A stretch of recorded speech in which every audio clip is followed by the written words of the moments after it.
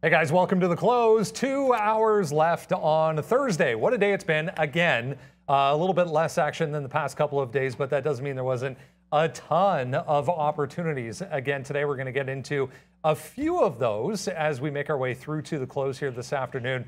Let's first off get a check of where we're at right now. Here's a look at North American markets for you. 0.9 for the S&P, to the downside still 0.7 there for the Dow. It's the NASDAQ leading. Off the lows, though, so that's the good news. 1.5 now for the NASDAQ. TSX back in the red. We did go positive at one point here in Toronto. Crude oil, yeah, back to the downside. We were up as much as 5% at one point, now down 1.6 for crude, as we have about 30 minutes left in the trading session for oil, Bitcoin, and Ethereum. Pretty ugly day once again for cryptocurrencies. Here we go. That's the board at this point, 2 p.m. again. Eastern. Tech stocks leading to the downside, specifically the semiconductors. AMD 6.5%, Micron about the same. They're all getting hit here. Even AMAT, Qualcomm coming up, as you heard Trader Pratt talking about their aftermarket tonight. NVIDIA as well, or it was Oracle, not Qualcomm. My mistake. We're also dealing with software and hardware makers to the downside. Banks under pressure. We have retail names under pressure outside of Amazon on the split news. If you missed it, not sure where you've been, but 20 for 1 in June for Amazon on the split. That's the energy group. We saw crude oil negative. Well, look at all these. Halliburton, BKR, EOG, XOM, to name a few, all holding up pretty nicely. Yeah, we're going to talk about the fertilizer group, if you want to call it that. Apparently there's a group because they're getting a bounce today on that Russian news. If you missed it, Russia going to stop exporting fertilizer and fertilizer components altogether. It's tough to see, but that's Apple, the really skinny one there, 3.5% for Apple. CrowdStrike reported. Amazon we talked about. That is the way things are shaping up here. Again, as we head towards the close, guys, welcome. Hope everyone is doing well. On a Thursday afternoon, we got CPI this morning. If you missed it again, in line with expectations, the market kind of shrugged that off, and back to the downside we go. Let's jump into what we were discussing in the pre-market this morning. Join us every day, guys, at the 8:30. We'll take you right through to the open, get you prepared for the open, make sure you have a plan for the open. Neil's going to lead the way here and talk about one of his trades from this morning. Thank you very much, Brendan. Let's talk about plan for the open and what happens when it goes a little bit sideways, and but actually in the direction that you wanted. Rivian reporting earnings aftermarket tonight. It was we're shooting this, and of course they've been under pressure last couple of days. It's been about shorting Lucid for me. Today Rivian was going to be on the radar. As always, want to start with what was the plan initially, because look, downward trend is obvious, and actually the clean move from about $60. And then you can go back to this double bottom on our daily chart, $40 even. The last wick bottom, of course, going to be coming into play here. And then we're just looking at this bounce initially off that 40 right into 45. You come in, have a lower high in the afternoon at that same 45 level. It also ends up being the pre-market top. So you can kind of see where we're going here. Now, the old pop and fade type of idea. Fade Rivian. There's a couple of negative catalysts that you have to consider. One, Lucid already did pretty bad. The EV space is under pressure. Yet nickel price is going crazy, which is putting pressure on all of the EV makers. So all of these things lead to want to have that short, and 45 is the first level. Fast forward to the 5-minute to the 1-minute chart here, and you're consolidating in front of 45. Now this pop, a lot of times when this happens at 9:30, it's the go-to setup. Like you get a 9:30 pop, it's the pop and fade. But it drops and just starts falling before the market opens up. Now, when you're looking to make a trade off that open, when volume comes in there, a lot of times this can happen and it just gets going. So the question I ask myself is, what do you do when it's already dropped out and you sort of miss that initial trade? You got to go back to the drawing board, assess it. At this particular point, I was able to get into a Lucid short, so I did have exposure and was able to make a winner somewhere. But what to do with Rivian? And then fast forward to go back and zoom out on your daily, or you could have just pulled up a 15 or even a 60-minute chart, and you would have seen a decent little double bottom the day before. There's a little bit of chop through it, but as long as you're willing to look at the yesterday's action, the day before action, at that same open, you would see that 43 hold up. Not a great level when you look at that time frame, but you're looking for a place where you can enter, and it just so happens that that first consolidation occurs at 43. So now you have two reasons to like that 43 price. Fortunately enough, Rivian's going to come back in and give a test at that level at this time, but the only thing I did wrong was not going back to the well for the original target at 40 even. So I'm going to get in, reason to get in, let it fail off that price, and you get the rollover style trade. Let myself get shaken out by the futures, and from there, the only thing to think about is 40. As a day trader, a lot of times you look at a level like that, it's a hard double bottom. The first time it tests, first not second, first time it tests, I'm almost always going to want a trade off of that kind of a low. Size at the bottom, buyers coming in, shorts covering. It's not that it works every single time, but sometimes it's about risk to reward with a trade like this. You're often able to get something along the lines of a 0.5, a 10, sometimes even a 1 or 0.2 to the long side, and then you're just looking to play the bounce right back into the original range. So there is no holding on, oh yeah, Rivian's made a bottom, it's going to go back up to 43. No, none of that nonsense. It's 40, trying to get it back to that 40, 50 area. Sometimes you'll get a pop maybe to 41. You can hold on to a few extra shares. But it's about understanding that once your original plan and what you really wanted to have happen does not, and that's that short off of 45. What can you do next? All you can do is evaluate where the stock is. Can you make a trade from that point on and then execute that trade? You're not going to get 45 at that point. It's not going to happen for you. So you can only really trade off that 43. It was there, and then we get that 40 trade as well. Sometimes you've got to be able to go back to the drawing board. When in doubt, zoom out. Don't get frustrated. Make a new plan. Yeah, and love the concept of having a plan as well. That's what we do every day, guys. Come up with a plan in the pre-market, get you ready for the open, as we said. And all of the information you need is going to be on that watch list. And that link, Miss V is going to join me here in a few minutes. She'll have that link for you in the chat if you ask her really nicely. We're going to get back to Rivian here, obviously, throughout the afternoon. Again, earnings aftermarket tonight, obviously going to be all about what the comments are in the report when it comes to production, where they're at, how things have gone so far. I wanted to mention CrowdStrike here to start things off because it was top of the list this morning on the watch list. Good report for CRWD. Cybersecurity has been a popular topic over the past couple of weeks and continues to be. So they're both top and bottom lines were good. And the forecast, guys, looking pretty good for CrowdStrike. So gave you a nice trade today. Yo, what's up? Yeah, welcome to the closing show here. Sean, Neil, should be a good one, into this what's going to be an exciting weekend for sure. And we've talked about this market rally a little bit happening there on Prad's show. We don't know really what's happening here, but it is a nice move to the north side. And yeah, we only took CrowdStrike once. And the real miss for me was right down here. We were looking at it. Unfortunately, I wasn't looking at it enough. And I mean, it made that move down. And the thing about earnings, and you're going to see Asana as well, goes to the upside and then I believe faded back down. I have to look at that before I say it.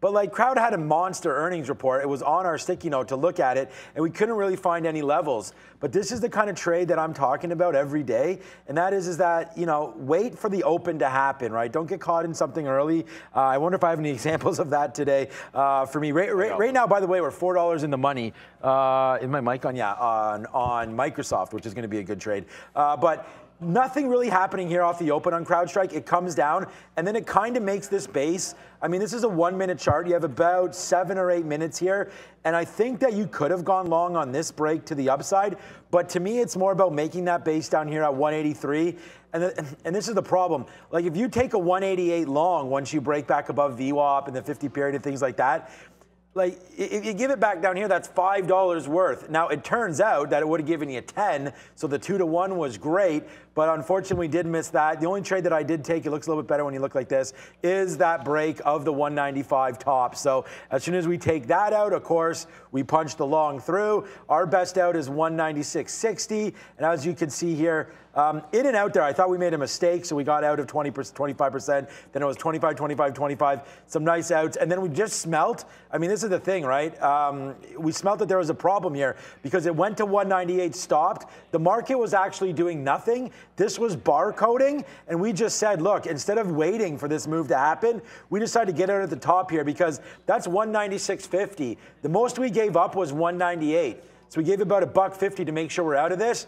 And then for some reason, it just crashed down here. And now CrowdStrike this afternoon doesn't really know what it wants to do. For me, I think it's a long here, but you guys saw me trade Bumble yesterday, and it was almost the very same setup where we had a nice move up for Bumble. I just, like Bumble to me, it's not the same as CrowdStrike. I actually believe in CrowdStrike and think that it's the nice space there. But like I said, I don't know. Bumble seems like it's a good company, but it was already up 50%, 43% or something. But right here, CrowdStrike, I'm wondering about this 190. That's probably a decent level. If the futures do crash here, though, look out below, because the reason, Neil, is obvious. The market is ripping here. Yeah. And what is CrowdStrike doing? CrowdStrike is doing absolutely nothing. So that's kind of the relationship you're looking for. A bump up in the market, a resist here for CrowdStrike. So be very, very careful with that. Possibly a short here through 190. Yeah, I mean, I took 2 very tight stop shorts on CrowdStrike, so there's not much to say trading-wise. The only thing that's weird that I'll point out is there was this wick top, and I'm just looking at these 182s on Crowd, and I'm like, I remember this morning, I was like, why did I write down 182? Now I look back at this, because it was trading well up in like the 190s, but here is this 182 level on the 15-minute chart. Hard top, 2 days in a row, runs away from that price range. And sometimes in a liquidity vacuum, and I know we've said this before, in a liquidity vacuum, and this was one to the downside in the morning, it'll snap right back up there. But the only thing you've got is where that bid was before. So it goes to that 182 and it bounces back. I did have 2 really good curl trades on, and this one here, I didn't take profit, should have, didn't, and then got stopped out. And this one, we did follow rules, wait for the curl, takes them out for $1, and you stop out for 50 cents on the rest to make sure that you're gonna have a winner. So that would have worked. And then 200 did come into play, but not quite. It was like a 199. I would have liked to have the entry in the $200 range, but I was willing to wait for it because it was a good report. So once it had made the move off the bottom, we didn't catch the bottom. I was really just thinking about where is it fadeable, tried a couple of scalps. One of them should have been better than the other. And then, of course, if 200 had come in, I think we'd be okay. I'm surprised it's not doing anything, but, I mean, if the market pulls back here, and we just got to the 930 high in the ES, that 190 shelf looks pretty interesting on CrowdStrike. It's interesting that it wouldn't have bounced off that level given the move that we just had up, but it is up 12%. All right, let's continue along, guys. We were mentioning Asana bad, as they put on the board there. But yeah, as Sean was mentioning, not really much to do with Asana. We had Crowd kind of test higher or test lower and then moves higher. It was the opposite for ASAN. But yeah, not a good report for Asana here. Not an easy trade, but might have caught a bit of a move off the open. Yeah, remember what we said? Oh, yeah, that's moving a lot right there. Yeah. Okay, so remember what we said early about, watch out for trading earnings and trying to be influenced by what you might be thinking the report had in it. I mean, it was down pretty huge, Asana today. I mean, we can zoom back out and you can see the dip down from yesterday. Like that was $50 not too long ago. And then you come into yesterday and then today, just an absolute disaster for Asana, down to 37 today. But okay, so $50 yesterday, 37 today. And then if you zoom into the open, so you're like, oh, maybe this is a short. Maybe it was, but it held pretty good. We talked about the short interest on this name as well. And this is why it's very difficult. This is the open right here, 930. You can see by the volume at the bottom. I mean, look at this. It just took off to the upside. And I know Neil was short in the pre-market, but that's why you can't hold these things, because you have no idea what's about to come, especially when it is that earnings season. It touches up here to 39, which is a surprise. And I think that 1 touch, 2 touch, 3 touch should have been short right there. And again, that's at 1018. Like, oh man, gotta do a good job, or a better job maybe, of watching out for these earnings plays, because it touched right there again and then made the move back down. So we know that there is some resistance on the upside here at 39. Should have been looked at, wasn't. Bang, right down to the downside. And then look again here. It's really respecting these levels. Like, it came back and touched 35, that pre-market bottom again. And now it's kind of just barcoding, as you can see here, all afternoon before taking out some levels again. Upside stops at 38. Now you're dancing around, bounce. See, that's what happens if your stock's not bouncing. Or dancing. It's dancing. It's bouncing around key levels trademark. Right now. Yeah, trademark. Yeah. It's too late now. But yeah, that stock is bouncing around the 50 period right now. But I'm saying that the rest of the day. You know that, right? Yeah, you can. I like it. You do? It's the stock is bouncing. It's bouncing. Well, I'll make it a thing. I don't care. Yeah, okay. But you know what? Here's the thing. You just mentioned the time, and you're like, don't even think about beating yourself up for at 10:18 not looking at the Asana short. Because I'm going to go over why I got out of Asana and how we managed to dodge what would have been an ugly bullet today. But at 10:18 was exactly when Rivian retested $43. Right. So if Rivian was the first thing you're looking at, the chance to get Rivian at 43 was at 10:18 this morning. It was 10:15 to 10:18. So that's the same time if you were trying to catch Asana. Now here's Asana. If you're watching the morning show, I was sitting in this at about 8:30, actually right after we came on, consolidating at 36. Oh, look at it off of this high of the day, able to take some out when it broke 36 even, and then it starts flushing going to 9:15. I'm purposefully not showing you the rest of the day just yet. Looked like it was about to break 35. We'll get the flush we're looking for, go further down. But I said the whole way, if you get back in or if you don't get back in, have a hard stop. If it breaks the high, I'm just going to be out. So I do reload in front of 37, and then I just stop out. And you're not going to see an execution after this. And I've done the other thing before on these, where you get really stubborn. You say, I really love the short. Maybe it does this curl. It's like, oh, I got wicked out. And then I'm back in here, or I'm back in here, and then it's going to the high. No, you just can't. You can't do it. Like, the only time to make that trade is trying to catch it, maybe at 9:40. I think more realistically at 9:50 on a lower high, or like we said at 10:18. But as I was mentioning before, or just a second ago to Sean, like if Rivian was the first thing you were looking at, well, this is what was happening around that time. You were watching Rivian come up, and you were trying to get that trade, if that was the first thing you were looking at. And this is the opportunity cost of trading multiple names and multiple setups, is what do you do when two things happen at once? You know, maybe I won't even, that actually happened to me today when I took an AMD trade and then missed, and it'll be my frustrating trade, I'm not gonna show it yet, but a Chevron, which was exactly the setup I'd been watching for 10, 15 minutes, and AMD comes to a price not as high up on the scale for me, and I still put the AMD trade on, and then as it's happening, miss out on Chevron. Now this is going to be, you know, like I said, it's always par for the course when you're trading multiple names, but you've got to be able to prioritize. That's first things first, and if the first thing on your list was Rivian, then at that time, as good as Asana was, you're going to be on Rivian. All right, let's keep going. A few things of note here. Ag Eagle, UAVS, the drone maker, just popping up on a volume spike, guys. eBay, all the way back down after that Investor Day bump that happened midday. So back to the downside. Let's move on to the fertilizer rally that happened today. This was the headline that came out first thing this morning. It was about 10 o'clock, I guess. Yeah, Russia temporarily suspending fertilizer exports completely. So Mosaic, all of the fertilizer makers and component makers jumped up on that news, including this one. There was separate news for AgriForce as well. They signed a letter of intent to buy another plant for $40 million, I believe it was. They do more than just some components for fertilizer, but they do have a fertilizer portion of their business as well. So AGRI, crazy, but any of these names, guys, pretty strong today. Just dying over here. Oh, that's why you got the water. It happens. I have 61 executions, not really trades, but executions on Agri. 1, 2, 3, 4, 5, 6, 7, 8, 9, 10, 11, 12 separate short trades for me on Agri. But here's the thing. I had a long sort of winded rant on the midday show when I came on.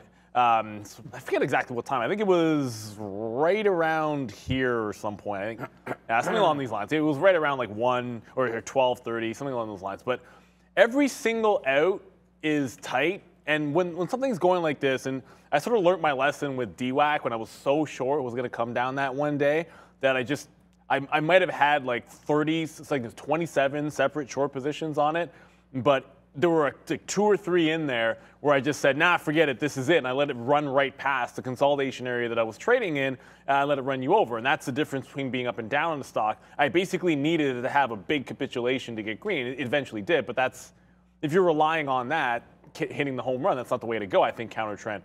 So I played off 3, tight stop. Every single time, I'm not really letting it go too far. 5 cents, 10 cents, something along those lines. Even making top wick a couple of times here where it's like, oh, top wick, and then it flushes. I was able to get back in. But something interesting happened, and that's what I want to talk about. When it gets to $5, it goes one time to 02, this time stopping out to 03, And then you see this capitulation candle. It goes 5 down to 440. So it gives a 10% retracement. So anybody that made a short trade there, it did it twice, 5 into 440. At that point, it should turn you green. If it didn't and you're shorting, then you're being too aggressive. But then from 475, there was one buyer in one shot that took it up to the 515 high. And it immediately, and when I say immediately, before anybody could rationally act, it was back down at 480. Instantly, and then there was more selling in that range, holding it at that price. So the biggest capitulation candle from that point on, that 475 area was the stop. And somebody even took like 100 and something thousand shares right around here when I got back into it at 475. I got the heck out of Dodge at $4 because to me, when it breaks out from these prices and it's super strong, that's your retracement level. You know, because of how weak it was and when it did that capitulation candle here, that's why I let it go past 450 that second time. But you can see what happened. Like it goes to $4 and it's still churning higher. But guess what level it hasn't been able to get past still? It's that 475 area. So somebody very clearly is still dumping shares through that price. The fact it's still up here is super, super bullish. But if it doesn't clear 75s, I think there's another capitulation in it. For whatever reason, it never seems to get to that halt point, despite there being some 10% candles that I've seen. But either way, I do think that 75 is going to be the big level here. Not even the $5. It's really just 75.80. That seller or whoever is selling shares at that price really has a stranglehold on the stock. We'll go over, what are we talking about Rivian later on, but we just new position alert right here for Rivian. We did average in, so our normal price was up here at 43, waiting, and we had this. We were watching it down near 40. Neil talked about it as his trade of the day. I still think we can revisit back down here, but we are putting on more shares right now. So if you do see the average price, and we talked about this earlier, changing on us, the average price, that's why. So you're going to see to the downside right now, Rivian. I still think this is a cool trade. If we break back down below this 40.85, then we'll retest back here. So I mean, I'm not stopping on this. My bid is down here at 40.30, so I still think we break. But now that I look at this, maybe we should put the bid like right here, 40.60, 40.70, something like that for Rivian. But yeah, I haven't done anything in the ag space. The name that I was looking at was Mosaic when that first came out. It did rip to 62, I believe. Yeah, right here. Actually, it was right in here before falling back down. And then right when we left the show, we were talking about this level down here at 59. It looks like it's a legit one, as is 62. So Mosaic, definitely worth a little scalp action in here. This might be a decent short, 62 right here, into that 62.20. But again, I don't know. I'd rather be long. So maybe you got to wait for down here 60.80 if you're looking for something on Mosaic, up 6.8%. A decent look here for this fertilizer name or ag name, I guess. But yeah, I'd rather look long. So if it comes back in, watch out for a 61 bid there on Mosaic. Back to day lows, now down 2.5% for crude as we head towards the close of trading for crude before the electronic session at 2:30. So heads up if you're trading any of the oil names today. Tesla with a price hike confirmation today, and I guess it was day one, comes all the way down to 805, 810. Holds nicely, guys, and gives you a nice bounce here, but pretty negative overall today for Tesla on that. So I think you got to put the Tesla move in some context because Neil's down, 14%, and Rivian's got crushed, and Lucid's down. Like it's been a risk-off type of day, and a lot of the higher flying, higher valuation names have gotten beaten up, down more than the NASDAQ. And there was a lot conspiring, like we mentioned, there's a lot conspiring against the EV names with what's going on in nickel in general. So, Tesla was probably never going to go up in that circumstance. I did say in the morning that, I felt that if there was going to be a pop, it would be more like the 60 level, 55 to 60 area. That would be the resistance, and it just never got there. That's the one thing that happened this morning is, I ended up getting short Lucid, but I was looking for Lucid higher, and we were looking for Rivian higher to short, and I was looking for Tesla higher to short. And then there was a move up, and then none of them really got anywhere, and then just absolutely faded. It didn't get to 800, unfortunately. I think that would have been a good opportunity to catch some bids. I mean, Apple was at a level, that's why I got it. At 56 is a good level for Apple. Had Tesla been at 800, I probably would have taken a shot at it. I tried Micron for a small win. But I think 800 is what you got to watch out here for Tesla. It's not about whether you like Tesla or whether you think they're going to succeed. This is more just risk off, EV space getting beaten up here. And you can see it's had a very nice bounce back into 825. But I kind of feel 800 is your level to defend. It feels inevitable that we're going to be getting there. Rivian earnings tonight. I don't think it affects Tesla that much, but for the overall EV space, it can be a bit of a barometer if it's really bad. I can imagine if they're struggling to meet production. Relatively, I think that's relatively good for Tesla because Tesla can produce, but it hasn't always played out that way. Like, it should mean to me, when Lucid and Rivian are in trouble, that Tesla should be stronger. Right. But that's not always worked out for price action. It's true in the real world, but it hasn't really meant that for price action because of the valuation, I think. I was gonna say maybe it's reasons. Sure. Like if they talk about nickel shortage or lithium or something like that, then that could pass over to Tesla. But yeah, so I'll just talk about Tesla in a second. Microsoft right now, yeah, buddy, we're $4 and change in the money on that one. So here's the boat. Wow, it actually takes away the whole screen there. Okay, I didn't. That's Neil's boat. Okay, there you go. Sorry about that, Neil. Hope you can swim okay there. You know I can't. Well, I can't. I know not very well. Yeah, I don't think you'd be survived in that ocean right there. Okay, so 286. Just to let you know, Microsoft is starting to go back up to the upside. We're $4 in the money. Obviously, it's crazy. We took it out here for like 50, 60, 70 cent wins. We're like, yeah. But then it just started to go, man. The market started to go. So now we're $4.30 in the money on Softy, and I still think it takes out the high. We've already passed this little high right there, and I just want to tell people, if you're in the same trade as me, good, but I don't know where we're going. So we've already held this pretty good, and I'm just looking at these 285 tops. If we come back in and retest that, that's also where the 50 period is. So you may want to get jiggy with it, if you know what I'm saying. If you don't, neither do I. So that's good. All right, the next thing was Tesla, TSLA. I just want to show you right now, and you guys already know this because if you're trading Tesla, then you know the kind of chop that it's in. If the daily chart ever loads here, this is what I don't care. I just need this much. This is what the daily looks like. It's like super choppy, back and forth every day, depending on what this market wants to do.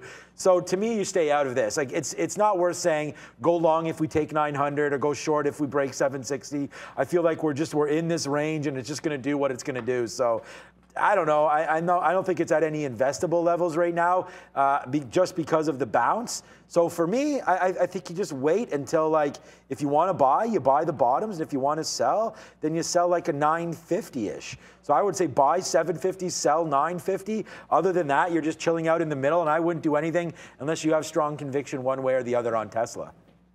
We saw the bad report from JD.com, CNBC just talking about the SEC guys requesting some data from Chinese companies. So, I mean, JD is earnings related, obviously. BABA here down 8% on the day, obviously going to be dragged down with that report, but a heads up on Chinese stocks this afternoon as well. Rivian, we've discussed in depth here, earnings tonight. I guess the only important thing is, what could they possibly say that would be positive? What could they possibly say?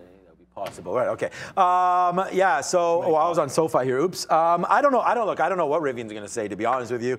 Are they adding prices? Are they taking prices away? I look for the same thing that I think all of us look for, and that is, like, what kind of reservations do they have? Are they on track to meet their targets? And I don't even know what they are. So we'll just hear, if it's a 2023 kind of mass production, what kind of numbers they're expecting to roll out, how many cars did they deliver or trucks, I guess, as they are supposed to deliver. So I think that's what you're looking for in Rivian. I mean, we were shorting all day, not all day. We hit the one short and just holding it all day. We're short again. And look, I'm just trading price action here. Rivian, 1, 2, 3, 4, 5, 6. I mean, there's a little green day there. Let's just pretend that's not. 7, 8. It's like 8 straight red days here. I mean, and you may have a little green day right there. This is the best days where it's birthday. The first, second, third, fourth, fifth day of its existence. It went up to 180. How does that feel right now? 180 long? Like, I'm sure nobody went long there and it's just people getting blown out of their shorts. But like all the way down here, even if you felt comfortable in the 110 area because you had some support, if you didn't pull the trigger to get out here, then I mean, it's all the way to the downside. And even if, you're kind of playing technicals and you're caught long right here in Rivian, I mean, where is it, 60 or 70? Do you really get out at 50? I don't know. I just feel like Rivian's trapped a lot of traders. Here we go, market going up, and it's a $5 winner for Softy. But anyways, I just think that Rivian, we got to wait for earnings. I'm not expecting anything good. On that note, it is starting to go back up to the upside. I want it to come up here to 43 so we can put on a much bigger position. But for right now, we'll see what Rivian's doing. It's clearly following the market, which the market looks like it wants to go back to Greensville here. So I don't know if that's going to happen, but for me, it's Rivian's a short until they prove us wrong, and that's going to happen tonight, right? So that's that. No, I mean, they're going to prove their numbers tonight. Okay. And either I switch up the game and I go long tomorrow, or, you know, remember, Neil and I, and again, I know you're watching this and you should know, but we're flat at the end of every day. So we're not holding into earnings. I'm not swinging any sort of a trade here, and that's what I meant by tomorrow. We'll just see what's good. I'm with you. If it gets to 43, I think I got to short it at 43 again. We just talked about that level. Like, it's coming up with the market. Market's at resistance. I'm not sure it gets there, but if it does, that's got to be a fade. It's in the bucket of what a firm has been for a while. It's just like it's a short till it's not. And you know what? Maybe on earnings, $40, maybe that's the point. And maybe this is the turnaround. But until you actually see this, it might even have to break 47 or 50 until you really convince me that you've gotten through a couple of ceilings there and it can be a trend reversal. But yeah, if it gets to 43 today, I think it's pretty safe to say it's going to be a bit of a short. I just want to quickly pivot, and not to change the subject, but we are talking about the market moving up here. This is the ES, so I just wanted to show, sorry, the NQ, ES, same thing. It's basically the same thing. 930's top is being now tested for a second time. That's a 15-minute chart up there, but being tested for a second time. So anything that's not near its high, or at least near the morning highs, is relatively weak, like a Rivian. I'm in Apple. I was going to trail it, but it's about to my 159 target. I'm kind of wondering if that's even a good enough target at this point. I really just had it in because that was the morning resistance level. But 160 is actually where this was at 930. If the ES can take that top out, why shouldn't Apple be able to do it? So if we get to this price and we're breaking out of the highs, I'll probably cancel my order and put a trailing stop in instead. But I need to see the NASDAQ, or at least the ES, or one of the two, or if not both, breaking that 930 high to feel confident about canceling this order. All right, just watching a few other things bouncing here. CrowdStrike, one of those, trying to bounce off pre-market lows and support. Let's continue along with frustrations. I think coming off of, you know, the wildness that we've seen over the past couple of days, a lot of people were expecting today to be similar. The open was kind of quiet, though, overall. You really had to pick and choose your spots here, guys. It's easy, I guess, to get frustrated today. Yeah, it was. But yesterday, so I'm going to do CrowdStrike again. So you go ahead. Okay, good. I'm going to do Chevron, which is be weird because I had a winning trade in Chevron. But this is just yesterday. It was a mess trading oil names, right? Like if oil went down and you're trying to short these things, and they just weren't working. So I went back to the well, which was looking at the overall oil futures and then playing breakout retracements. So either shorting at a top if oil's at a key level. And I was just able to line one up here on Chevron. Let me get the oil futures chart so I can actually better demonstrate this, because as it was coming down towards VWAP off a 174 high, you essentially had this level approaching, this double bottom at 107 on a 5-minute. So the previous day's low, and then the overnight sort of morning low was coming into play, and it bounces off this level. And as it's bouncing off the level, you're able to get this bounce in Chevron. So quick little trade there. And then from that, I said, I want to be shorting 175 in the same vein, like that. It did it at 50, 55, 60, whenever it would line up at a key price level. And then you just look at the high on that retracement the previous day was about 111. It got to that 111 and started pulling back. It did it twice, and there was a chance to trade off 175. So the real answer is, well, how could you possibly miss out on a trade that occurred just after I was in the long? I was clearly looking at the stock. I had it up. I just made the long trade and had gotten out early because I was looking for a short. And the answer to this is I was too busy losing on AMD. Like at that moment, I'm sitting there looking for the AMD long and trying to find it. It got to a level I liked, and it's fine. Like, I didn't hold it past the level or average in, and it wasn't terrible in terms of the structure of a trade, but it was still jumping to something else that might not have been at the top of the radar, like trading Chevron had been. Every day this week, when it's given this setup, it's been pretty good, and it got to just close to 175, exactly where the turn I wanted was, and I just happened to be looking at other stocks. So that was a huge mistake. Sometimes, the more volatile the market is, you can love certain setups, and I do jump from stock to stock because I'm looking for specific setups. I might see the same setup I love on 3 different names. To me, that's basically making the same trade 3 times, even if it's 3 different names. In this case, this setup has been better than catching bottoms on tech names in the morning, for me. So I should have been doing this because it worked 5 times in a row this week, as opposed to jumping over to AMD and something which is, reasonably speaking, it's been good overall probably in the last year, but it hasn't been like the breadwinner trying to find bottoms in AMD at that time. It definitely should have been back to Chevron in this case, and bungled it by going over to AMD. Cheers to Larry Wanta with his Schlitz beer there. So we'll go cheers on that one. I could use SoFi. I know Schlitz. We could use SoFi here as 925 bottom. I kept trying to get long here at 925. It came back down here 2 or 3 times. Wasn't able to get it. Now SoFi exploding to the upside. Good trade today for SoFi. We waited and we're patient. Got these 925s. Hit it. SoFi, a top stock for me today. Although you wouldn't be able to tell. Well, you would be hopefully because these are all profit center spots right here. So SoFi, nice, good trade for me today. Here comes Rivian back to the downside. But I'm going to use CrowdStrike. And the reason why, and I've sort of already talked about it, and not only that, we were just talking about it barcoding and breaking. And then me and Neil looked at each other when Brendan said it retested some of the lows. This was that short that I was talking about. I was like, I want to look long instead of short on this name. Look, it broke this range just right now. Like right when we were on doing this, it broke it. And then it went, so that was, it broke the 190 bottom there, and then just went right down to 187.50. So I feel like just bad executions today. Look, CrowdStrike is not my #1 stock, of course not. I have Softy, $5 in the money here, and Rivian as well, by the way, which is Rivian starting to move back down here with hopefully with the futures. But I already talked about it, and it was looking at stocks that make have earnings. We already picked our way. We want to go long because it was an up day on the market. Well, not on the market, sorry, on their market, on CrowdStrike. It was a great morning for them. They came in, kind of barcoded all pre-market, didn't do a whole hell of a lot. It did touch 196 here, and then it was this, making that bottom. And I'm not mad about getting long, not getting long there. It's just when we had the directional change, which to me is breaking this view up at 187.50, to me that should have been the long right there. It was on the sticky note, so therefore I was watching it. So there's not much to say. I mean, Neil mentioned it already. This is when Rivian was doing its dance, so I'm still happy. I mean, we got a $3 winner on Rivian, and then we eventually took it and were able to make $1.60 on this trade eventually. So it was fine, but I feel like that missed opportunity right there. That's why on here, on the sticky note I have today, I have talked about CPI, that's fine. We have Microsoft on here. I'm holding a $5 winner, so that's good. I have Rivian on here. We're $3 winner. Then we have Asana, which we didn't really look at, and then CrowdStrike, which we have a big winner on as well. So the sticky note today is cash money. The problem is I didn't make enough off of it. So that's always the case. But hey, CrowdStrike is my frustrating stock of the day. I wanted to throw out eBay quickly, guys, before we move on here. The move back down happened, what time was that? Right when we came on, really.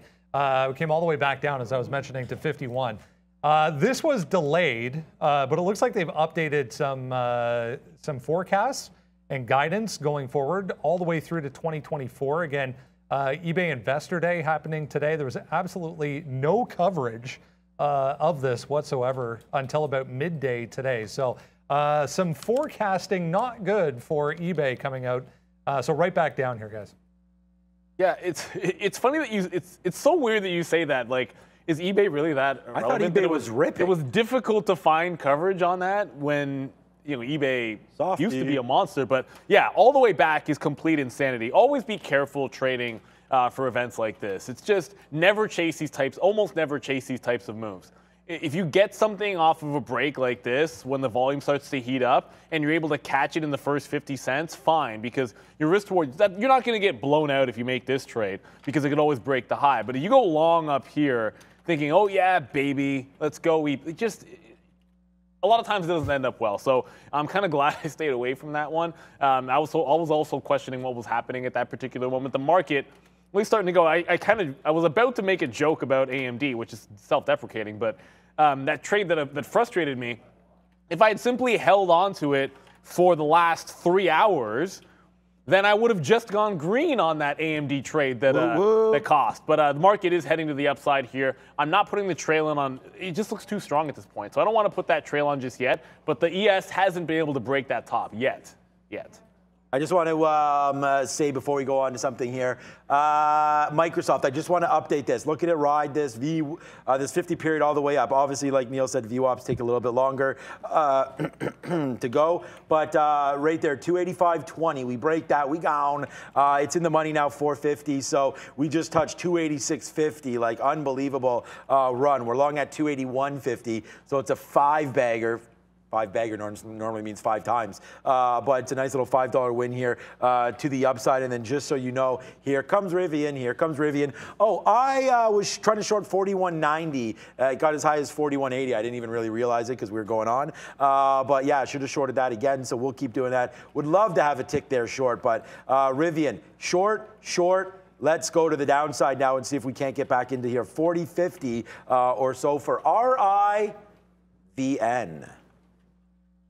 We like to answer your questions. Today we're going to answer the question, guys, what is the best time to trade? This may seem a little bit obvious, but let's even throw it up on the screen, shall we? What is the best time to trade? There's obviously the open, there's the close, there's the midday, there's tons of volatility throughout the day. Give it to us. What's the best time to trade? All day long, because TraderTV Live is on all day long. But okay, all seriousness aside, you stole mine. I'll use a very specific time. Now, I want to say the open, but very specifically, I want to talk about the opening drive or opening range, 9:30 to about 9:50 to 10 o'clock. And the reason I want to say that is not to say that you have to execute at 9:30, but that a lot of times it's what happens in that first 10 to 15 minutes that can give you opportunities in a trade. Now, you can come in with a bias. I'm going to use loose as an example here because the context was I wanted to short loose and I wanted to short Rivian. I wanted to short Tesla on bounces, or not any bounce to the upside. And I wanted to fade each of those going into earnings for Rivian. And all of these were weak names. However, they all started dropping really early in the pre-market. This is 9 o'clock, it flushes. Then you go back up to 9:28, and it makes another big flush. At this particular point, you've already established a downward range. What do? If the levels you liked were shorting it in front of 25.5, which is what I loved, in Rivian it was 45, it was $2 away from that. Tesla wasn't going anywhere close to those levels. Well, allow that opening range to decide for you. It makes a break of the previous pre-market low here at 24.40. Now you're establishing, is it going to make a press to that last shelf at $25 even? So you don't actually have to make a trade until it tests, cannot get to that 25 level, and starts to roll over. And better yet, a lot of times what you can do is you can simply put your risk on. You could just have taken a 24.80 with a 20-cent stop and then worked it in the middle of this range down here and simply played, I'll just sit there and go 2-to-1 on the entire trade, not even try to hold it. You're just playing within the range and the momentum established here. And the best part about it is maybe you hold on to a piece of it and you have established a clean direction for the rest of the morning or the rest of the day. But it's that key window where you know volume is going to explode, where you're able to use that opening range to your advantage. And if you're not in a trade during this time, you can be watching a stock for a trade to develop. And because it's so early in the day, it can be one of those big monster winners, because if you get the right entry point, it might end up being something you can hold on to. And it also has probably established a clean out, which this had. Yeah, all up. kind of took my time there, but I'm going to go, and you said something early, and it was all day, and actually that's what I'm going with, to be honest with you, because the reason why I want to say all day, every day, is because it's a setup kind of world, right? And I think that as soon as you're comfortable with whatever setup you're looking at, you can hit these trades at any point. And I want to give an example here. I love Microsoft, right? Here's great trading in the morning, like Neil was talking about, bouncing off levels that we like, 282. But, you know, we were busy doing other things. It came up. I look for a stock that I like. It hits my levels. I go long, explode to the upside, and we just got out right now for a nice little win there, $5 or $4.50. But there's the trade all the way back to the upside. And look when we took this, 11.48. It just broke the levels. That's it, right? So I feel like patience, to answer the question, when's the best time to trade? I just think you sit on your hands and you wait for the time that fits your profile. Some traders love the action in the morning, right? Back and forth, scalping. You know, we have people on our show say, oh, I've already made 20 fills and I'm already up this much money. You could do that off the open when it's a little violent and there's a lot of liquidity. But if things set up, and I'll do another example right now with Rivian. I mean, here's the short that Neil was talking about. Bang to the down. I mean, this happens at 10:30, but to the downside, good trade. But then again, we like the short again in here, and then now it's paying off. So it's like about looking at that. Look at SoFi. Here it is. We leave it all morning. Okay, comes down, bases. We like when they make a base. Then we hit the long. Boom to the upside. We hit it again. Boom to the upside. These are midday trades, but the setup was there. So I know it's not the big, like, sort of sexy answer, like, oh, the best time to trade is between, you know, 9 or whatever, 9:30 and 10 or 3:30 to 4. I think we know that that's when the volatility is there. But for me, it's just a setup game. And I think that's, you know, the right way to look at it, especially if you're a little more experienced. Don't go crazy off the open. Wait for your setups. And for me, that's what it's about. It's a setup kind of time frame, Brendan. It's the old question. If you're not in your seat, you can't take advantage of the moves when they happen. I like that. So, the market's open 9:30 to 4 p.m. We like to trade all day long.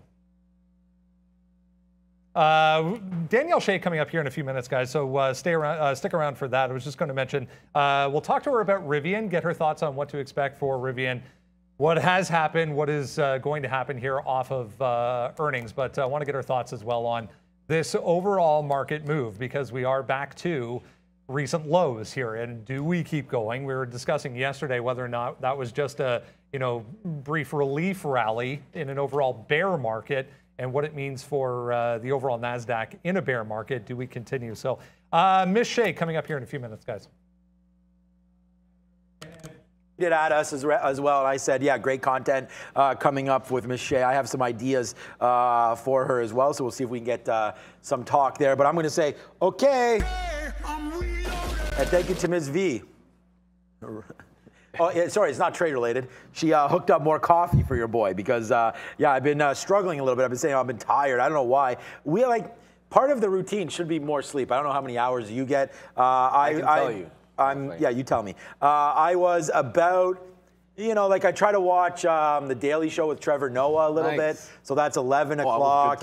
Yeah, so about 11:30, I think I probably doze off. You're not going to be able to see. I got 6 hours and 12 minutes, 80% recovery, which is really good for me. I have the Whoop, so I always get this data. But that's good for me. But that's because I fell asleep putting my daughter down. So. And then awake, so I think I'm about that as well. 6 is okay. Yeah, 11:30 till about 6:30, so I'm about 7 or so hours there. And okay, we're reloaded. Whoa, yes, there's the market. There goes the market, and bye goes Softy. Market go bang right here. We got out at a VWAP at a 50-period break. I'm completely happy with that. I could care less right now about. Look. Whatever. We got out. The market just popped there. We don't really know why. I just got U.S. State Department says Russian forces now encircle multiple Ukrainian cities. Okay, that doesn't seem good after having destroyed much of their infrastructure. I'm sorry, what? Okay, that doesn't seem like it's the right story, but all right. Anyways, market is now popping, so here we go, as my main man Randy says, and here we go. Here goes SoFi right back to the upside. This is the name that we're holding on.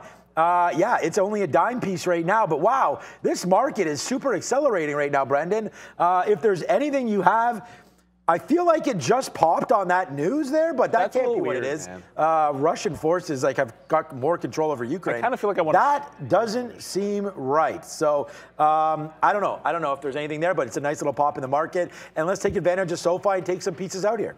Yeah, I mean, I just got triggered out at that 159 on Apple myself. I don't know about that headline, but that was going to be the target. I had it left in there because we were resisting the top in the futures again. Right. And then it got popped through when that spike happened. That'll happen to you.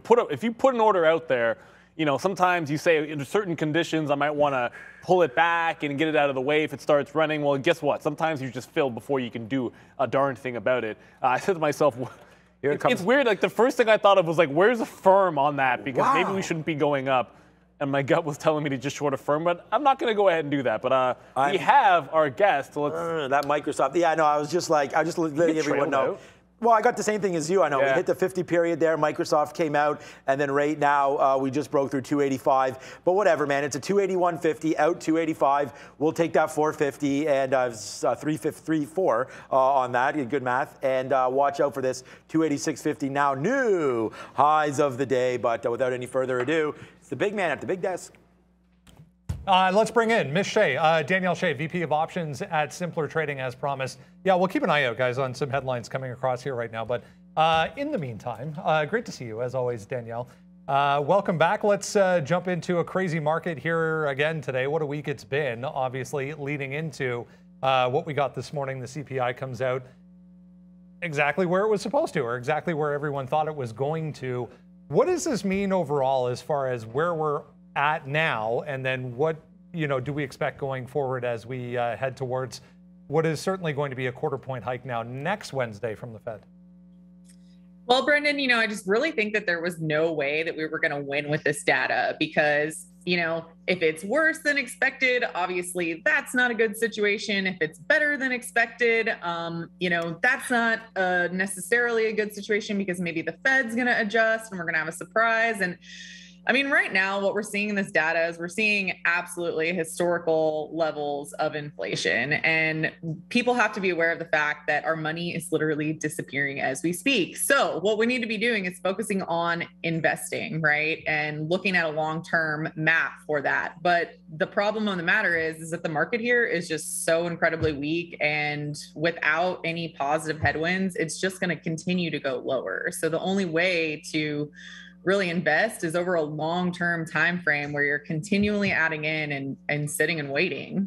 Understand the best ideas and understand where you want to be going forward and work on that. Love that concept. Is there a trade, I guess, is the best way to put it, ahead of the Fed? And are you looking at putting on something on going into that? So when I'm looking at the Fed, I think it's going to be a really interesting week, and it's most likely going to be more of a buy the rumor, sell the news type of event, just because like you noted, I mean, we're probably going to get that quarter-point rate hike, which is what's expected, right? And so as of right now, we're starting to see just a little bit of a move higher. We might see a little bit more of a move higher into the Fed next week. But I mean, if they come out and raise rates, I can't imagine that the market goes higher after that. The only thing that I can imagine would happen is if, let's say, they shock everyone and they say that they're not going to raise rates, then the market could explode. But right here, the main trades that I see are you can come in, like Sean was saying, and trade the relative strength winners like Microsoft to the upside on these up days, but they're so few and far between. So traders should be looking for weak names on rallies to come in and short. Speaking of weak, let's go to oil. Let's ask a question. Was that a crash that we had yesterday, A, and then B, what do you see as opportunities here on, what seems to be the way back down? We're almost at, that spike low from yesterday as we sit here.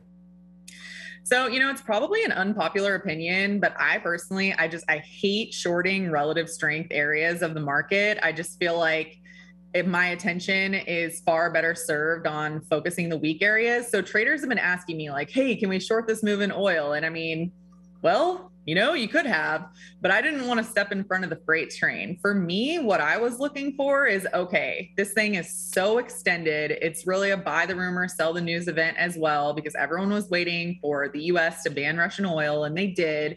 Once that happened, it just kind of sucked the energy out of that area. But the fact of the matter is that the price of oil is due to geopolitical conditions, and it's not going to get lower. So while we had a news related pullback, I wouldn't really consider it a crash. I would just consider it a reversion to the mean and pullback. This is my favorite spot to step in when I can actually get relative strength longs like Exxon, like Chevron, and follow along with the trend instead of going against it. James, the past couple of days here, even as we've seen this continuation in the weakness of oil. I want to get your thought on that geopolitical type of idea here. How do we kind of manage risk in an environment like this from an option standpoint? Is there a way you can maneuver yourself to make sure you're still available to capture those outside moves that we're seeing, but also protect yourself along the way? Well, one of the most popular trades right now is just going to be shorting the indexes, especially when they do rally up into resistance. If you look at the NASDAQ right now, it's absolutely the weaker link of the indexes. And right now on the daily chart, we're seeing the price action rally back up to the 8 EMA. This is actually it's a really weak rally. I mean, the NASDAQ could rally up to the 21, up to the 34. That would be all the way up at 14,500 points, and we would still be in a downtrend. So, I know everyone was excited about the rally yesterday, but this is a weak market, and we're not seeing any type of consistent buying. So if you want to be protected, the best thing to do is look at the indexes and short them on these rallies. NASDAQ gets to bear market territory officially earlier this week. How does that change your approach as far as everyone knows you're a big fan of trading these names, these big names in the NASDAQ? How are you going to shift gears here and manage around that idea that we're down so significantly? Well, I mean, traders really have to be focusing on fading big moves, because the way that this market has traded is, we'll get a day or two of strong price action, and that will trick traders into thinking, oh my gosh, the low is in, let's start buying. This is a great plan. And that's exactly when everything rolls back over. When you're in a bear market like that, those bear market rallies just have a way of hitting the euphoria in a trader. What you can do is obviously, you can day trade those names higher. You can trade Microsoft higher. You can trade Amazon, Tesla higher on those days. But what you need to do is don't convince yourself that just because, NVIDIA is up 6% one day, that doesn't mean that we're not in a bear market. So you want to fade those big moves. And on the up days, you can focus on the relative strength winners. Us. Hey, what's up, Danielle? Yeah, normally we get a heads up on that. Thanks, Randy, for that one. But Danielle, how's it going? And happy belated International Women's Day as well. Thank you for providing such great content for our viewers. Oh, thank you. Okay, quickly, what exactly is a leap, and why do I keep hearing people saying buy leaps on the NASDAQ? Because for the long side, like I'm thinking that maybe we have a couple more weeks, maybe a couple more months of downside. But if I really think the NASDAQ is going to close maybe even higher for the year, something like that, what does it mean when I hear people saying just buy some leaps, like 2024 leaps or something like that? What does that mean? And if you can explain that as basic for a guy like me as you possibly could. Of course. So it's just basically a long dated option. When you're buying a long dated option, it just gives you the flexibility that, if the NASDAQ keeps going down for another 2 or 3 weeks, your time frame is going to be a year, 2, 3 years out. The problem with options is that they expire. Okay. And so when you're looking at options that expire next week or the week after, if you say, hey, I think the NASDAQ is going to rally and it doesn't, your option's going to expire worthless and your investment disappears. When you pay that money for an option that has a couple weeks till expiration, known as a leap, not leaf, leap, then you have time on your side. So it's just one of those things, well, surely in the next year or two, we're going to be higher than lower. The other problem with this, though, is they're going to be a lot more expensive. So you have to keep that in mind. Is that something that you ever put on or anything, is on an index, or do you play a little shorter term? Honestly, I don't. With my options trading, I'm usually going to be really anywhere between overnight and about 30 days, maybe 45. I like to keep that, in one account separate, and then I keep my investments in additional accounts. And so if I'm going to do a long-term trade, primarily, I'm just going to do it with stock. So not something that I employ on a regular basis. Thanks for the education, Danielle. Neil, my man. I want some more education here, because you mentioned something. Of course, you can play the rallies in strong stocks, but overall, the market's been to sell and sell the indexes. So we just had the death cross in the Qs. You get the 50 breaking the 200. A few days ago, I forget exactly how many days, but a few days ago, we just had that. Shorting any kind of a pop has been working this year, right, as an overall trading strategy. But what signal would you be looking for? Maybe it's the Fed making a certain move, a certain number of rate hikes, or something to do with the balance sheet, or maybe it's a technical signal. At what point would you say, okay, we have to start rethinking that notion, because you're already down 20% in bear market territory? What is that point where it flips and you say, okay, I need to be thinking about the other side of this trade and looking to start to go to those longs? Shorting every single pop is no longer going to be viable.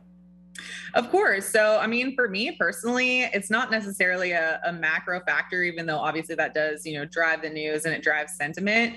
For me, what I really look for in that respect is going to be technicals. I would look for the primary indexes to break up above resistance. If you look at the charts right now, we're so far below resistance of these points. Typically, and let's see, I do have the NASDAQ up here. So typically with the NASDAQ, I'm going to look for it to break up above the 50, 100, and 200 simple moving averages on the daily charts. I'm going to want to see it break up through those levels on high volume with momentum, more than one trading day in a row, which, it would have to be many more trading days in a row at this point, because we're down at 13,600 and your 50 simples up at 14,700. You've got your 200 simple, which is the key line in the sand, up at 15,000. So, you have, 1,400 points of room where we could trade to the upside, where it's still, in my opinion, a bear market rally.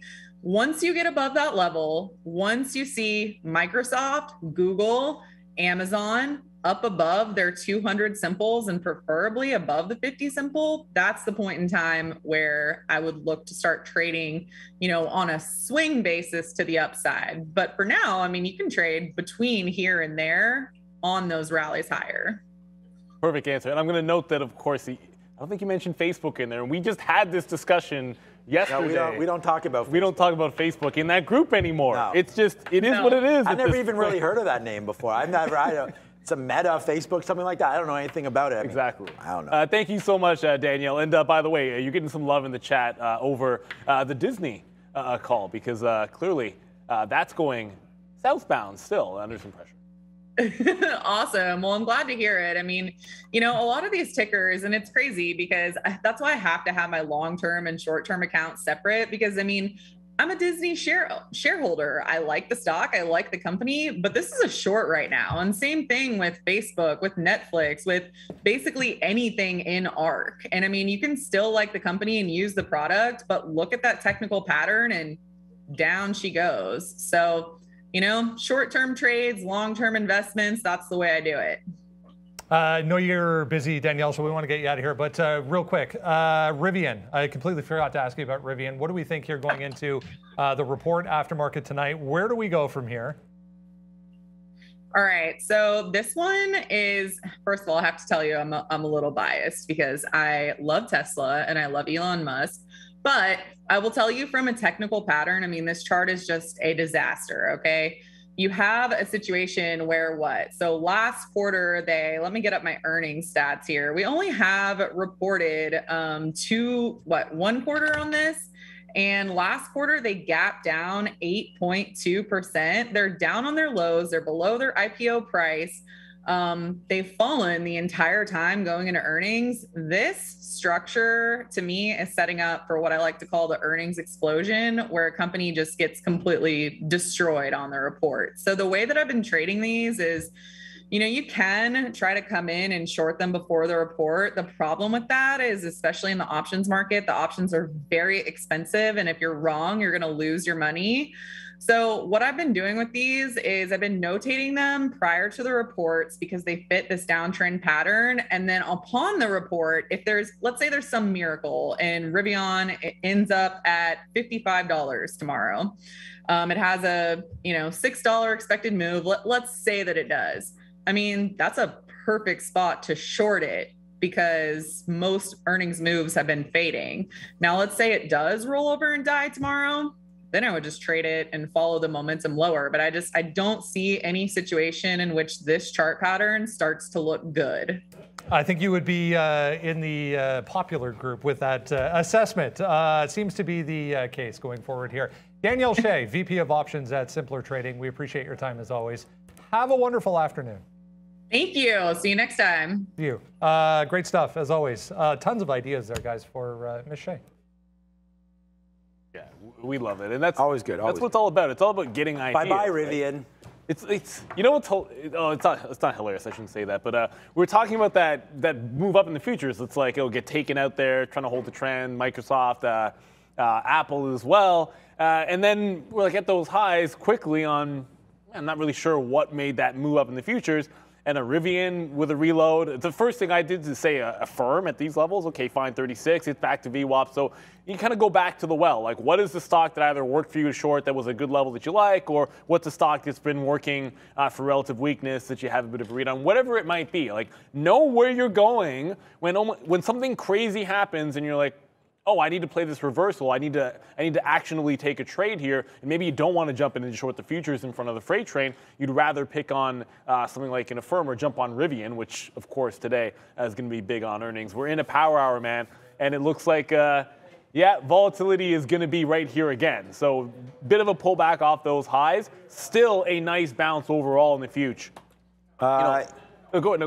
I thought you were done when you said future. I didn't mean to interrupt you. But no, we took advantage of that bounce in the future as well because we were able to get out of the majority of our SoFi. It came right back into this level. I was kicking myself for not getting out at 45 before. So what the heck, man? We'll take 43s and 44s. I did have one piece left to see if we broke above 46 there, but we take out the 50 period again back to the downside, and now we're holding like small. It's not too small. It's like 20% left or less than that left of our original position. But there's SoFi. Just babied this thing all the way up, babied it here as well. And I mean, that's how we're going to trade. And at the end of the day, I always feel like if I hold out for the ultimate high and it doesn't come through, then I just get mad.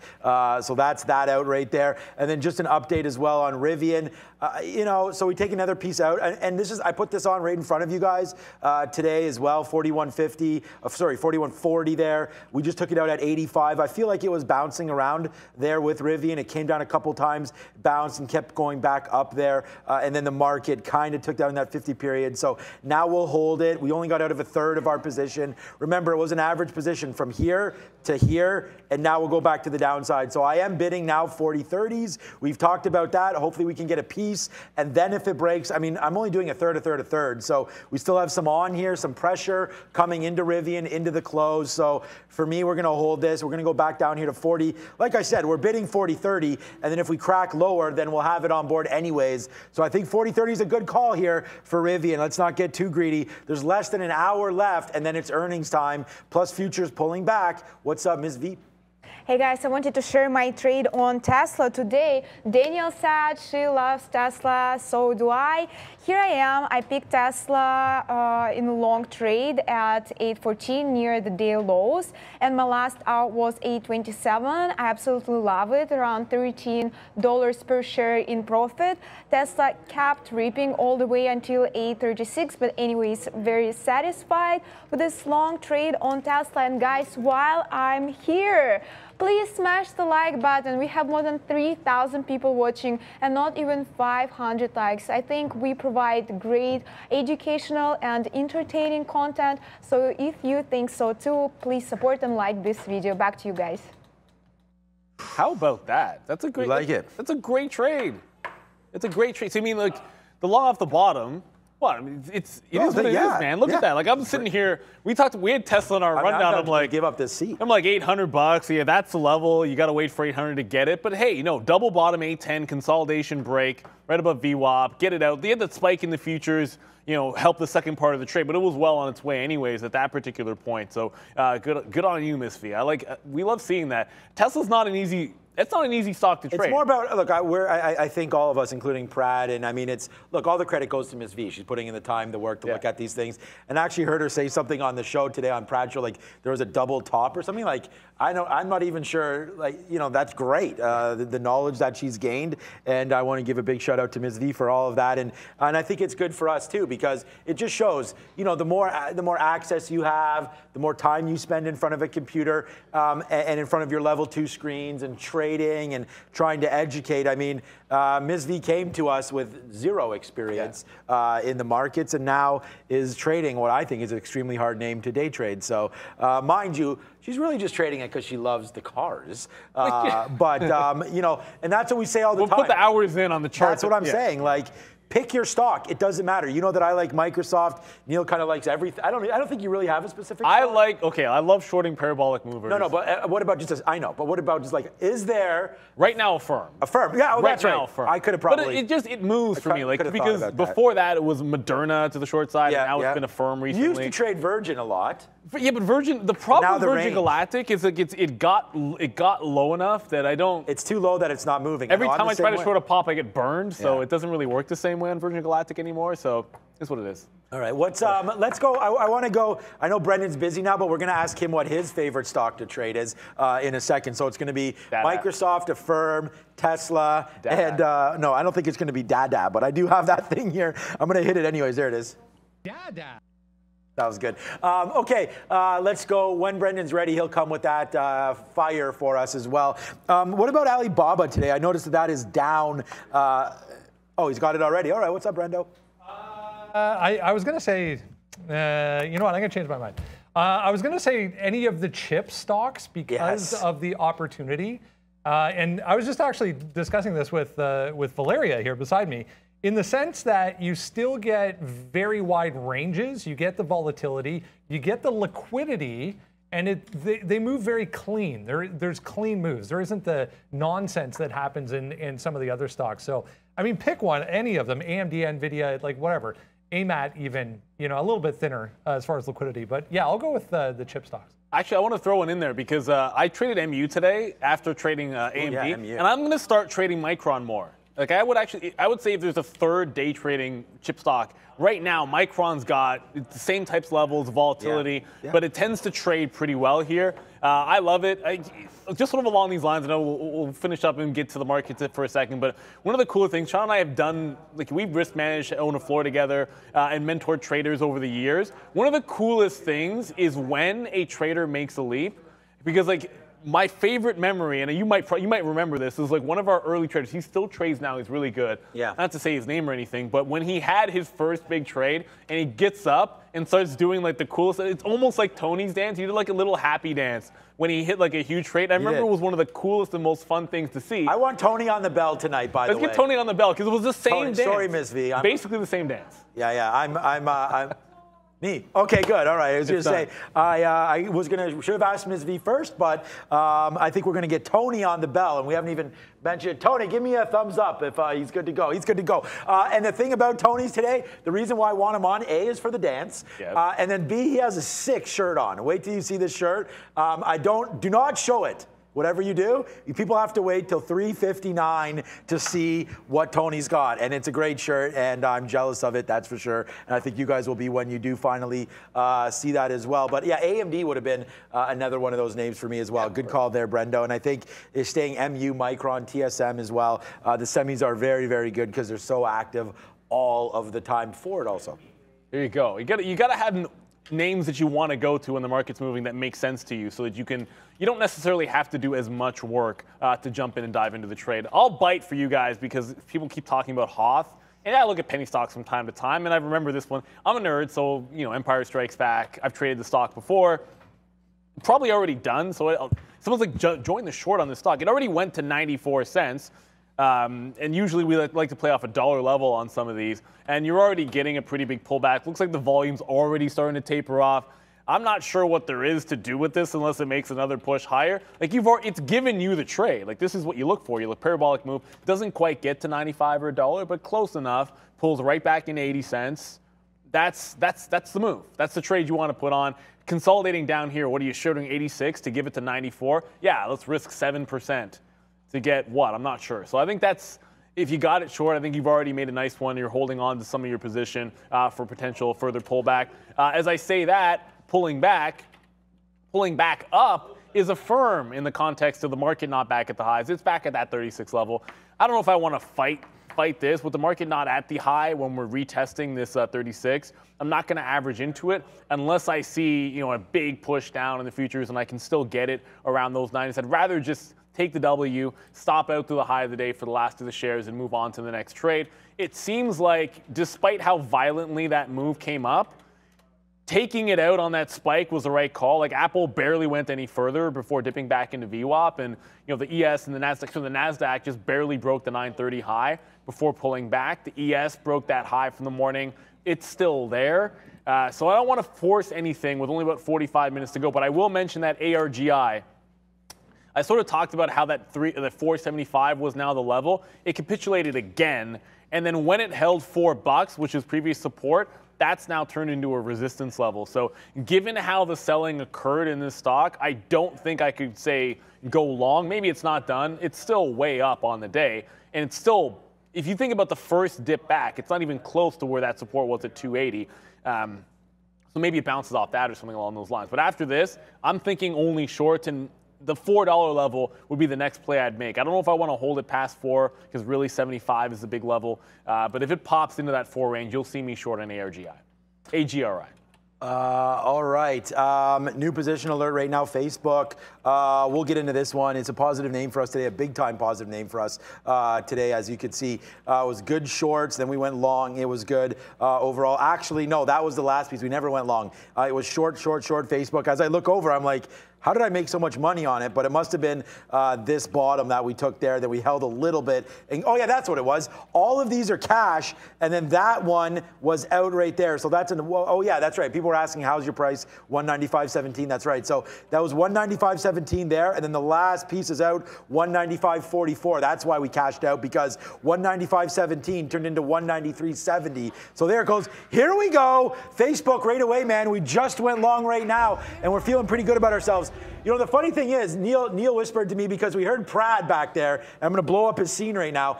He was like, oh, I'm holding this short. See, there he is. I see you, Brad, because he's literally right over our shoulder here. Yep. I goes, oh, man, I've got huge, you know what? I'm holding the short into the close. The market's going down. Here we go. I'm the king trader. Put up the screen here. Yeah, Brad knows this is true. No, put up my screen right now. Yeah, I'm the man. I've got this top. All is good. I even heard him telling his boys, I'm holding this into the close. Ain't nothing going to stop me now. And then all of a sudden this happened, and maybe he's still in it. But I hear the silence now. Yeah. It's like, silencio. But you know what it is, man. Silencio, Bruno. That's like, you never want to be saying that. Like, wow, and you said it out of the corner of your... The first thing I said was, no, you never want to be saying that. Yeah. I've always... Hey, but when you're confident, you're confident. I got to give you credit. I love the confidence. There's nothing wrong with that. It's just that you don't need to be like, I'm never getting out of it. Bang. It's fine. Ride the winning trade, but just, it's cool. Be cool about it. I'm never getting out. Yeah, there's Facebook. You're day trading. You're getting out eventually. I mean, so from never getting out to me with the lack of diamond hands, and there it is again. We just rained that money out, man. Cash register go burr on Facebook right there. A nice little long at 30, out at 80. I'll take 50 cents in literally a minute right there. So that's it. Long there, out there. We still hold for the high. Let's see if Facebook keeps going upside there. And we have it if it does. So far, so good on that one as we're going. Thanks, guys. Yeah, people loving the chat here. Look, that's why we're here, right? Like, I am not just another pretty face, because if that was the case, then we'd all be in trouble. So we're here to throw down some fun times. I love this suggestion. Alex Enzo, he said he should have to do 20 push-ups. Like, if you break like an obvious rule. But I don't think he was breaking a rule there. He was just trying to ball out. I don't think he would be able to say that that's a reasonable thing. I'm holding it into the, because he's still short. I mean, I know, but you have to have an out. He knows he has to have an out. No, right? He has an out. Okay, so you were just 4 o'clock. he has an out. So we'll wait to see 4 o'clock. When that comes through, it's time-based out. Here we go. Let's go. Brad getting excited. We're all getting excited. I'm not because I'm long, so what the hell. But okay. All right, so here we go for Randy. But all right, so that's a trade we just took on. So we're going to go 2 for 2 for you, 3 for 3 for you actually on the show. That's a SoFi long that we took there. Bang. Oh, no, actually, we took that just before we went on the air. And then Facebook, we took for you as well. That's 50 cents in the money. And we took the Rivian short for you as well. We already cashed some out there at 80, and now we'll look lower. Remember, Rivian does report tonight, so we'll wait to see there. And I wanted to look quickly, Neil, at NEO because there it is. It's at its low of, well, close enough to its low of the day anyways. You're 20 cents away here. NEO just threw up all over itself today. It was a great day yesterday for NEO shareholders. I remember at this time, Randy brought us Volkswagen, and NEO was up 13%. Well, now it is down that exact same percentage. So, you know, when you see that, it's obviously down more because 13% down after an up 13% day is lower the next day, right? Because 13% on a lower number. This just actually happened. So I got to bring this up because go ahead. It's not often. Look, man, it ain't about the 100. But if you say you're going to super chat this, and then we're going to put it on screen. It's Internet Enforcers. I'll super chat 100 right now if Prad can do 20 push-ups without a break. And given that the trade he's in, he's holding to 4 o'clock anyways. It's not like he has anything else to do, because he's holding the trade till 4 o'clock. So can he do 20 push-ups uninterrupted? If that gets to 200, then we'll just give Pratt a 50 right out of our pocket, and he can do it right now if he wants to. But that's up to him. It's up to him. It's up to him. Yeah, I don't think he wants to do that. I'm just saying he got called out. 4,000 likes. And more super chats. We like the likes better. Do you remember Gus? Likes are better than money, First of all, do you remember Gus? I remember Gus. Gus threw down. He did like 80 push-ups. Dude didn't stop, man. Gus was like a maniac. And he ain't that young. I'm just. Well, you don't have to throw him under the bus, right? What? I'm just saying. If you watch this time, come on, man. Age is just a number, man. I call myself old all the time. Damn. I'm just saying. Damn, Neil. I am old. It's fine. Okay, so let's move on. That was fun. Throw down that internet for. Come on, you got to give us at least $10 for bringing that up. Okay, people want to look at DraftKings. Why the hell not? It's March. What? It's March Madness time. That's why people bringing up DraftKings. Hello, DraftKings. MLB's back. Is that it? Could be. Yeah, you know what? It could be related to MLB, maybe. That would make a lot of sense, actually. If baseball was back, that would make a lot of sense. But I don't. Again, that seems like decent. I don't know. They were close. Now Neil's just Union vote yes on the latest CBA proposal. I told you they were close yesterday, but yeah. Well, we'll see. I mean, that's probably the reason for the spike. I don't know that it's a short here at 18 anyway. I should have shorted 18 because look at the top. Zoom out, man. I should have shorted 18. I'll short. I'm short now. So I'm short DraftKings right now off this move. We're just going to make this play. Forget about it. We'll wait for it to see where it goes back into the downside here. First leg out, obviously, is always the same. Bye-bye, Rivian, by the way, to the downside as we continue to trade that name back down. We'll put a bid now near 50 right now if we can get it back. That's the pre-market low of 50. And then we'll just see if it pulls back in. Instant short as soon as I should have shorted it a little bit earlier than that, but here we go. Right back down to the downside, and bye-bye Rivian trying to break through. If Rivian can break through 68, 70, that's signaling me to get that fill down here at 40.30. We'll see. Actually, I'm going to go a little bit lower than that. I feel like that's a better trade. DraftKings right now. Okay, how low did it just go there? We almost got filled there, I think, to the downside. There it is. Internet of Forces. There it goes. Thank you so much. Right there. Okay, he wants me or Prad to do it. So there's the $10. Thank you so much. We will look at that. Okay, Rivian just broke lower. Thank you so much, Internet Forces, for the super chat, regardless of what it's for. That means a lot to us. Thank you so much for that. But we're trading mode right now. So, okay, DraftKings, we did punch that short on whatever the heck that was. Brennan working like a madman over there, trying to find out for us what's going on. But DraftKings right now, we're in the 50s. We'll just take a 54, 55 here, something like that, then hold the rest and see if we can get back down here. So that's my plan of action. I don't know if we take out the low, but that's DraftKings. We're going to see about it going to the downside. And by the way, see you later, Rivian. It just took out that 70. Let's see how far we can go to the downside right now. I might exit this Facebook. The market is going to the downside. What's up, Brandon? Still trying to find an actual link to show you physically, but there are reports, guys, floating around that A tentative deal has been done between the Players Association and MLB. Yeah, I mean, that just means I have some setting up to do in my fantasy league because somehow I got stuck in. But it's accepted? What? I actually I guess, you know, it doesn't really matter. It doesn't really matter. As long as they think there's a date, that's going to be the 60s. reason. But the fade it's a good play. I got into Agri on a shelf break because there was a bit of a buyer at 340. I should have waited for $4, but I saw this shelf start to go, and I remember trading it at this exact same price earlier. You'll see way back here, yeah. I was trading it off of that 350. And then one of our better shorts, when it came back in and gave this nice move into about 350, I'm like, oh, it's about the same trade I can put in off that 350 level when the buyer broke at 340. I ended up getting slipped to 36, but I am now in another Agri short, AGRI, which I did catch myself there when I made that mistake, but AGRI to the short side. DraftKings moving down, but the market also coming back down. That's worth mentioning here. So probably going to be helping that trade. This is the NASDAQ just pulling back off those highs. Same thing happening overall in the ES. So looks like that's going to only help any shorts that you got. Here we go. Let's go with mac and cheese because that was easy as mac and cheesy right there. Home run. Hopefully we'll be seeing some of those this year. And it's not a big trade. We're going to hold the last piece. It's only because, you know, now that we know that's the news, I think that's a catalyst enough for DraftKings.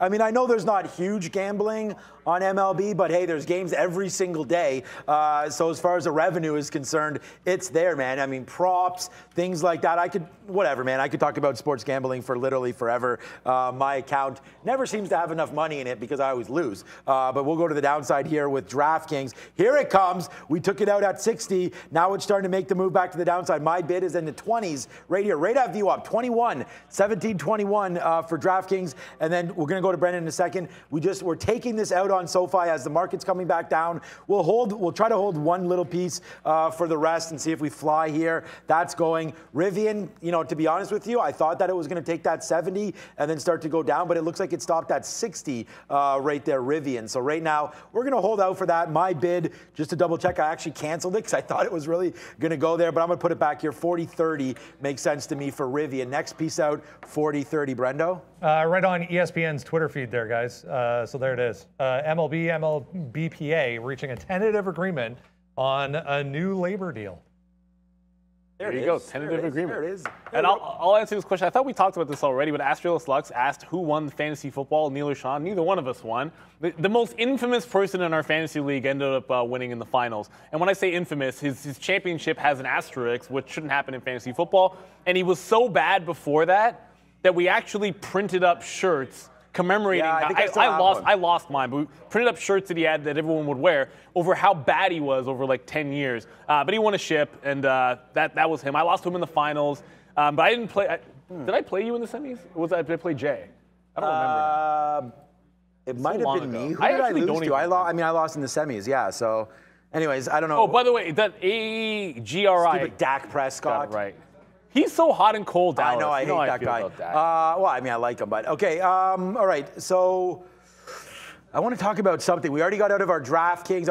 This is what it is. I mean, we're going to go to Ms. V. We have a few new members. We could say what's up to the members as well. Ms. V will do that for you guys in a second. There was a name that I wanted to look at. Palantir bounced off 12. So shout out to Henry as well today. Again, a big bounce off, $12 for Palantir. It's up that 2% in a minus 1% market. So that's a nice move. And again, it's not, I do own shares of Palantir, but it's not really a big, huge position. I still like it for the long term. I'm not adding down here. I like to get sub 10 before we add any of these high names, high valuation names to the board for me. But it wasn't even Palantir. There must have been something else, but I'll think about what it was. Let me know when we're ready to go to Ms. V here. Brendan and Lucas are discussing something. Let's go over to CrowdStrike real quick here. 192. So it does bounce off that bottom again, like Brendan brought it to us. Talked about that little dip down in that, I don't know what caused that. Probably the market with a move down, but we'll see right now. Imbalance is coming in 20 minutes. When we get the update, we will find out what it's looking like. I believe yesterday was to the sell side. Yeah, absolutely. Quickly, AGRI had a buyer at 331 that just kept holding it up there. I took some out in front of 330. 330. I took some out at 331. That's where the buyer was at 30s. I just reloaded at that 340 area and might try to scalp it in that range until that 330 breaks. And someone said, oh, why wouldn't you think about the long? I did mention that if it got to like 280 to 3, like this is the channel that I felt like more like would be better support. After the way it traded after 475 and then breaking $4, it just made more sense to me if you're thinking along, and it might be too late in the day for this, at that 280 level. So it's not that I have anything against it. It's still up 100% and is doing good volume. It was just that it wasn't at a level that I particularly liked. And I am not going to forget, I've SWW 17033. That's the actual name. I have not forgotten about Blink. We talked about this one. They're reporting. They have a monster level on the daily chart. Like anything with a short interest as big as Blink's, with a level like this to be broken, this is really spicy. It could. Sometimes you get that late day move and it might break that level. I actually had a stop order most of the day. I did cancel it around lunchtime. It might make sense to put that one back on, because if we can take these levels out, the 26 area on the daily chart, it's just gorgeous for room to the upside. You throw in the short interest, and this is a great trade. But at 3:30, 20 minutes to imbalances, you're running out of time for this to happen. It might just be one of those where it gets taken out in the aftermarket and then not much you can do about it on the day trade, because you want the cover of the liquidity at 26, the momentum of that move and being able to execute in the open market. Those are things obviously we try to do, but it's a great looking level, great looking situation for potential squeeze tomorrow. Oracle also reporting tomorrow. I don't know. I don't like which way do we want to go in the market right now? I mean, I was look at TDOC. According to Prad, down. Down, yeah. But I look at TDOC here. It's a New York name. Anything, I mean, Danielle mentioned anything ARC related is getting killed right now. I think one of my best, one of my best trades going in this whole craziness was when I actually got out of this at 86 bucks, Teladoc. And like, right now it seems like, oh my God, it was right here. It was right on this bump. It was just getting killed to the downside, and we're able to get out right here, right on this bump. I remember the day clearly, and I tweeted it out that we're out of here. Now TDOC is at its 52-week low again.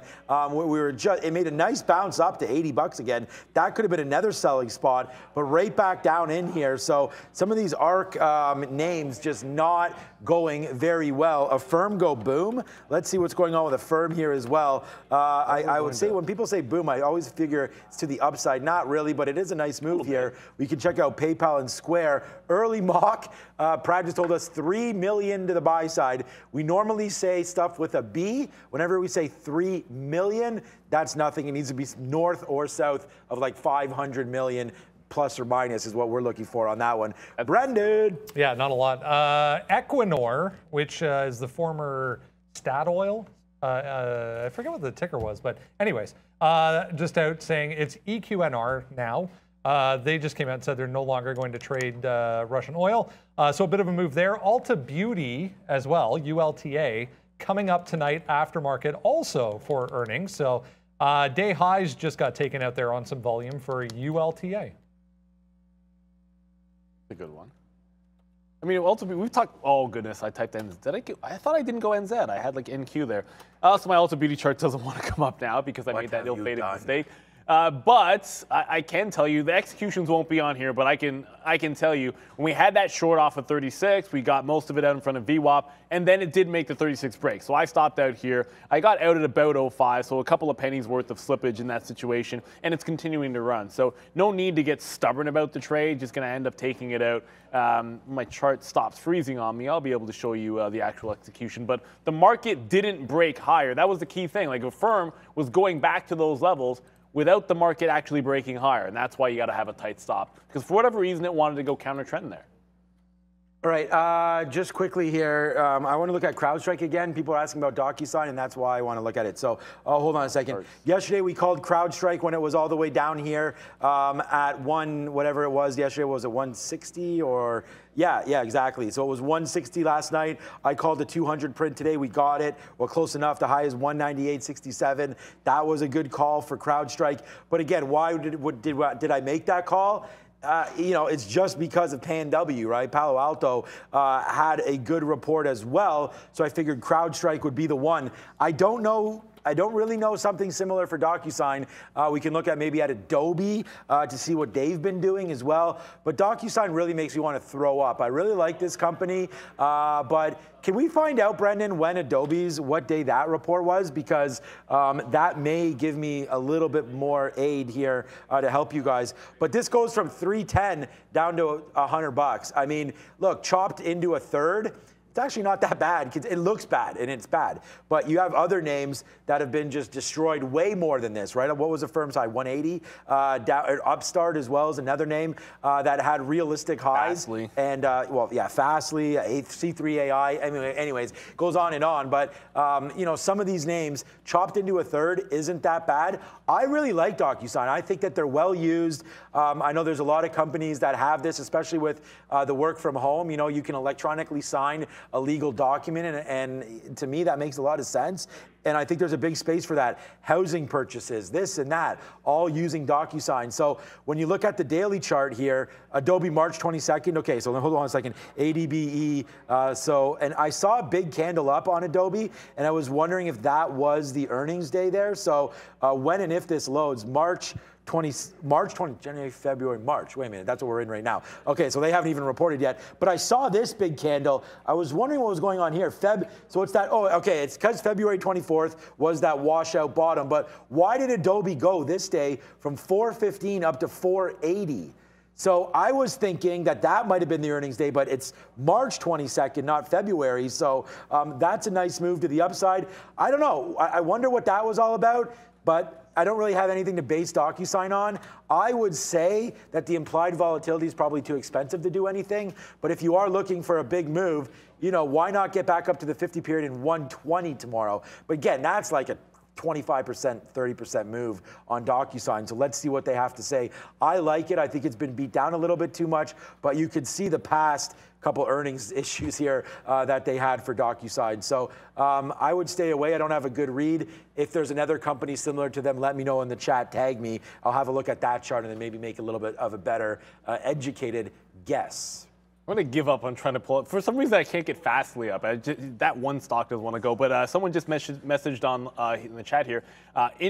Indo broke 40, and you're short. I'm not really seeing a heck of a lot of movement in INDO. I know it's been a wild ride. It's been a great trading vehicle. I mean, look at all the opportunities you had for monster moves. It had one at 7 a.m., and then it's been a fade ever since. I thought today might get to that 50 level for a short. It clearly didn't go there. Otherwise, it would have been worth a trade. But I'm not really seeing a heck of a lot that would make sense. Ooh, that chart just completely crashed on me. I'll get that fixed in a second. But the 15-minute will have to do. Yeah, if you think about the 40 short here, I don't know where your cover is going to be. You know, if you're thinking about swinging something overnight, I never like these things for swings because your overnight risk is just tremendous. So 40 short, not sure the out would be. Maybe if you're thinking about 42 and VWAP or something on a 15-minute. I don't know how much follow-through you're going to get with that move. Speaking of follow-through, there was no follow-through in Agri. I should have just waited for that 5 level. That $4 level, as I was able to get some out there at 30s, then popped up, tried to break 50 again. I reloaded the short, was able to get some out there for another scalp win, then just took it out. You know, I ended up getting stopped out on it. I just didn't want to give up the ghost. I mean, if it's not going to make a capitulation down to $2.80 to $3, and we're about 15 minutes from imbalances, then I should be waiting for the 4 level, which I like a heck of a lot better. I'll get my 1-minute chart back up in a quick second, maybe throw to Sean. Okay, yeah, I was just looking here. Qs not really doing too much. I was thinking about dancing with the devil here into this number. And if you do get that break, like let's just say it's a big sell coming for the imbalances, watch out for this 330.60. It's hovering there. It's tested it a couple times and wanted every single time. And by the way, it looks like Prad might be liking his short as it's coming back in right now. Yes, sir. As we go 330.44 there. Prad said Andres 3 stacks. Prad 4 stacks here. Hopefully he can get going on that one to the downside. There he is, 4. Yeah, throw them foes up. Okay, 330.50, a drop on the Qs. We still are short Rivian. That should come down in again, but DraftKings, just to look back, This is exactly where we got out. It's right back into that level again. I'm waiting for a move down. Obviously, the MLB, so on and so forth, that it's in the stock now. Everybody knows about it, and it looks like it wants to go. So let's see if we can come back in. Oh, that's what I want to do. SoFi, we are almost out. Money, money, money, money, money, money, money. I think SoFi could be, I mean, it's not my most profitable stock, but it's up there. My most profitable stocks today, Mr. Softy off a $4 winner. Rivian just destroyed, my #1 stock today in holding. Next up, SoFi. And again, this looks a lot different than the other ones. This is what you got to do when it's a $9 stock, man. You put on bigger shares and you just do this all the way, man. Look at the difference here. This is SoFi, and then you could see how we trade Rivian, right? A $40 name. To the downside, we hold, man. That's $2 there. And then it went all the way in the money. $3 didn't even take it. Now we're holding this short down in, right? So completely different name, completely different style of trading. That's the one thing. Wow, okay. What is Roblox 52-week lows? It's right here. It's at the bottom. Roblox is at 39.50. 39.50 is the 52-week closing low. So let's have a look at this.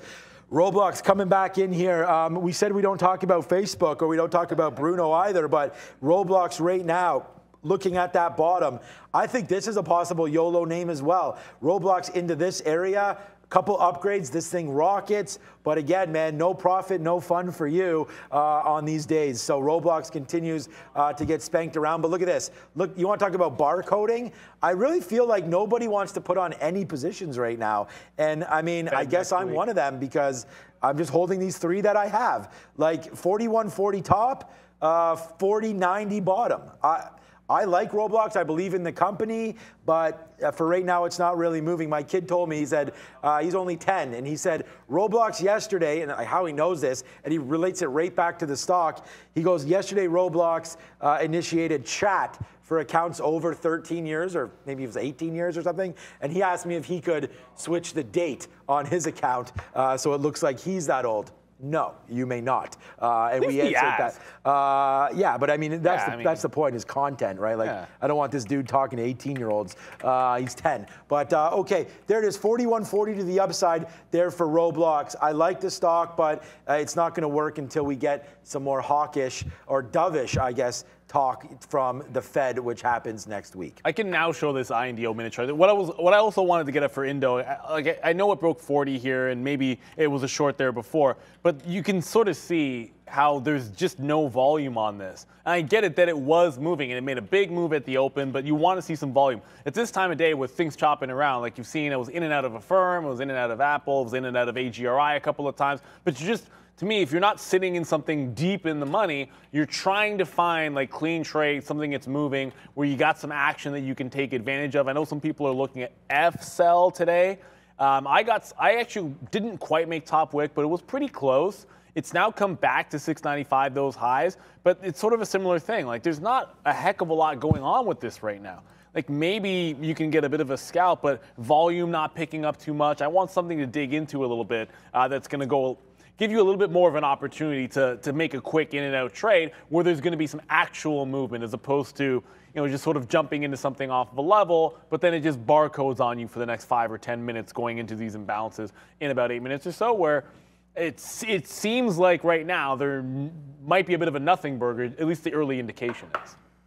Yeah, here, I came home last night here, and so just because we were talking about my kids here, here's my dude right here. And he was talking about science projects. So I came home, looked at, watched this magnesium catch fire. They had like a little stove here, and then they were dropping different things onto this said fire. He also made a lemon battery. Apparently, so that was pretty cool. He was pretty hyped about that with the acidity. So what's up? And then, my daughter's like, huh? Thinking her hand's gonna get blown off, but there it is right there. Family obviously means everything to me, so that's that. That's why I trade, and shout out to everybody's family out there as well. But okay, thanks for the credit, man. Nice trade on DraftKings. Yeah, I think so. It did start to make a little lower there, and it went to 50 and bounced. So we'll wait to see, man. The market is also bouncing. If DraftKings, like I said, if this market goes to the downside, which right now oil's down 2%, we'll see it starting to make moves downside here, oil. But it just bounced off that 50. Let's see what happens. And that was yesterday. That was after they returned home from their coding class in which they did 3D printing. So, like, this is why I have no money. I mean, honestly, the amount that I spend on these guys is absolutely ridiculous. But what else do I make it for, right? So that's that. And DraftKings, let's see if we can make a little bit move down and I can pay for some of those classes. There you go. 3D printing, it's fascinating. It's fun. It's a lot. It's amazing. One of our former traders, actually, he has 3D printed, was making some stuff for us before they opened their office. Shout out to you if you're watching, Tom, at some point. But AGRI said, let it move. Wait for something it's going. It's pumping back up to $4, so don't get stubborn with it. It broke that 50 level, going to get out, and now looking for it to get close to that 4 even. That's the level. You can see what happened the last time we got here. Just an absolute rug pull and shelf got made, so I want to short it into that with about 6 minutes to go. There's enough time. It's doing good volume. That's one of the reasons why I feel comfortable trading it. And on top of that, AGRI is very unlikely. Well, it's not going to have an imbalance. Very rarely do you see one of these low float names actually do anything based on the imbalances because there's not enough interest in the big firms to throw imbalance orders at the close on them. So it shouldn't be affected at 350. You can trade it pretty well into the close. Yeah, spend that money, as everyone's saying now. Okay, so just a quick update. So Facebook would love to still be in this. Unfortunately, there we got out at 2/3. I mean, this is what we do on the show. We talk about our trades and have no problem explaining where we get in or where we get out and why we did that. So, you know, we got out of Facebook right there for 50 cents in like I said, 1, 2, 3 minutes. That was a 2/3 out right there. And then we did hold that last third. That's why I'm flat right now, as it broke back down below, and I thought it was going to take out the 50 period. So that's exactly flat. So in flat. Facebook is my 4th highest stock. I forgot to talk about that.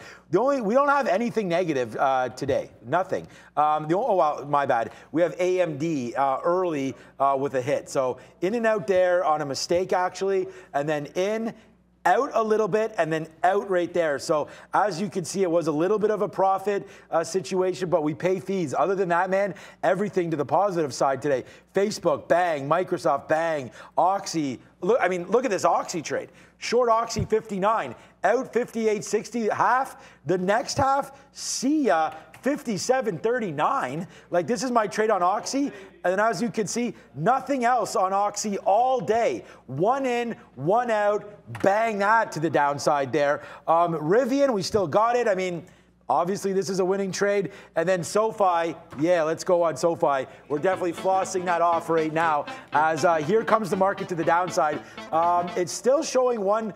Brad just sent us the imbalance, still 3 million buy side. So. But by the way, a firm's still running. I have no idea what's going on with this chart, but you can still see it's at 36.60. I have this weird gap in my chart, but a firm's continuing to go here. It almost got positive a couple of seconds ago, but has pulled back a little bit, but super strong. I'm glad we got out of that one. I'm not really sure what's going on. And I got asked in the chat, like, what was I don't know, it was random. What was the first stock I traded and when? I actually did remember this. My first live trade as a day trader was on Oracle.